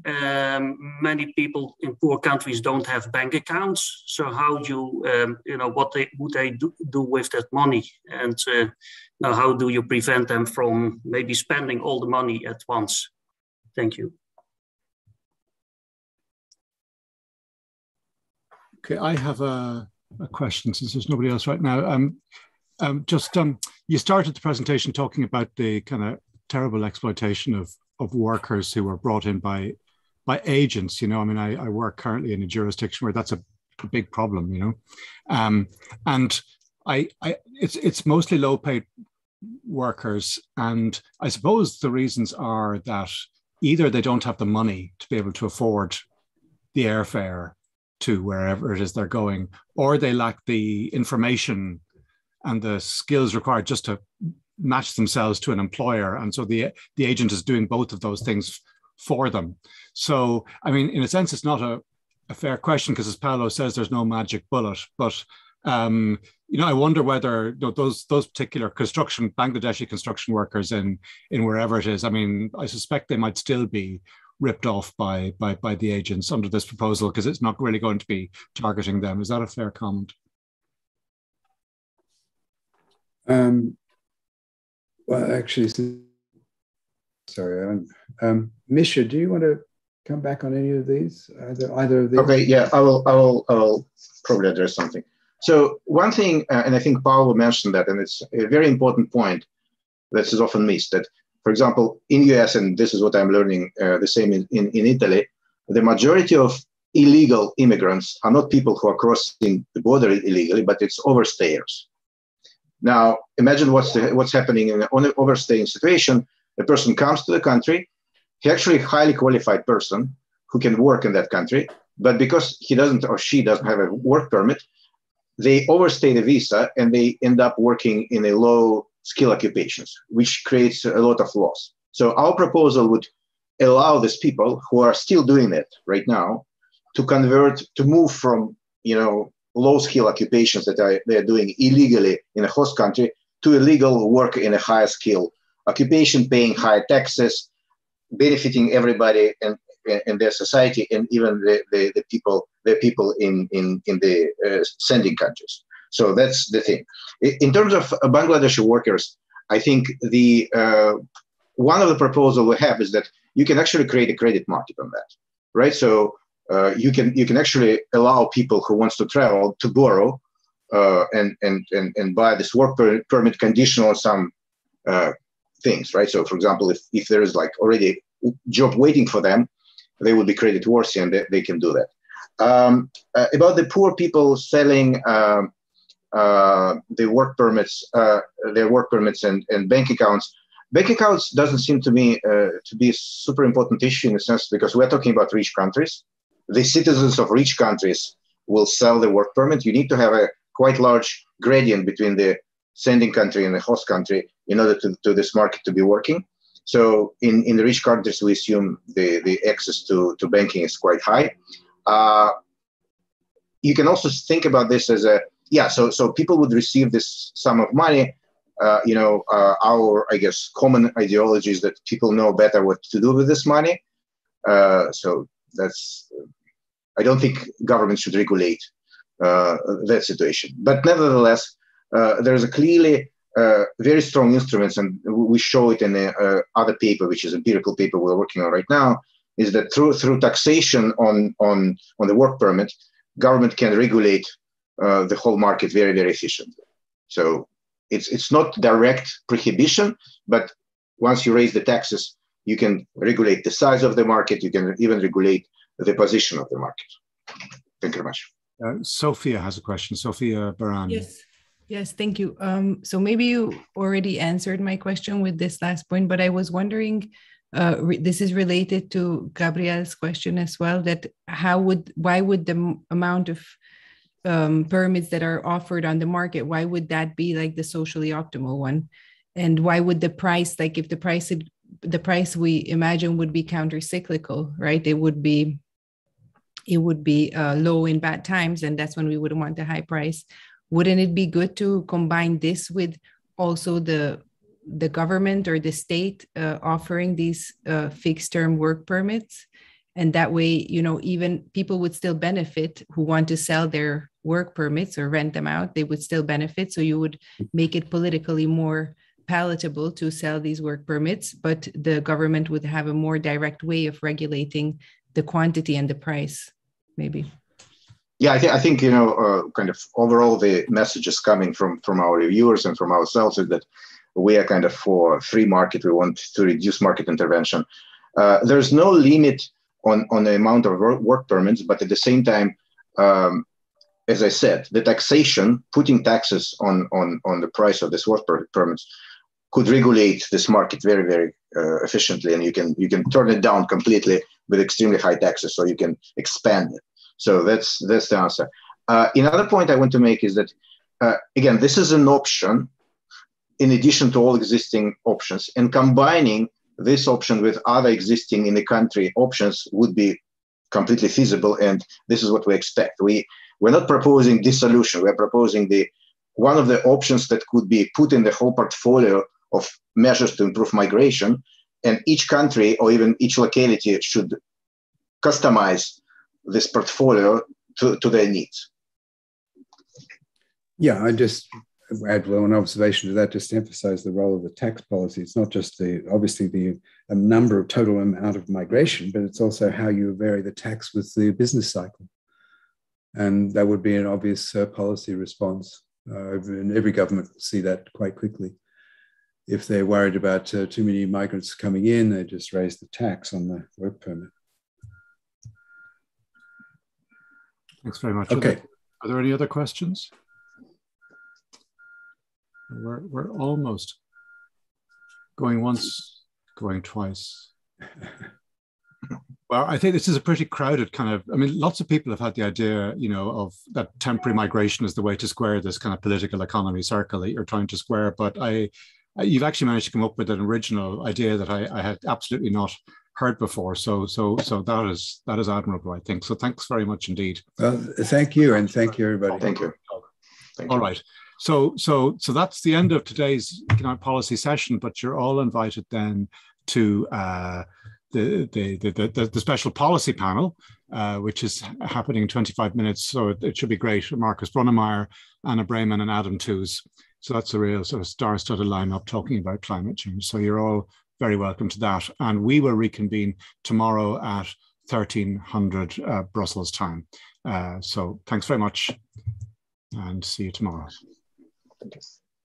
Thank you all. Thank you. Thank you. Bye.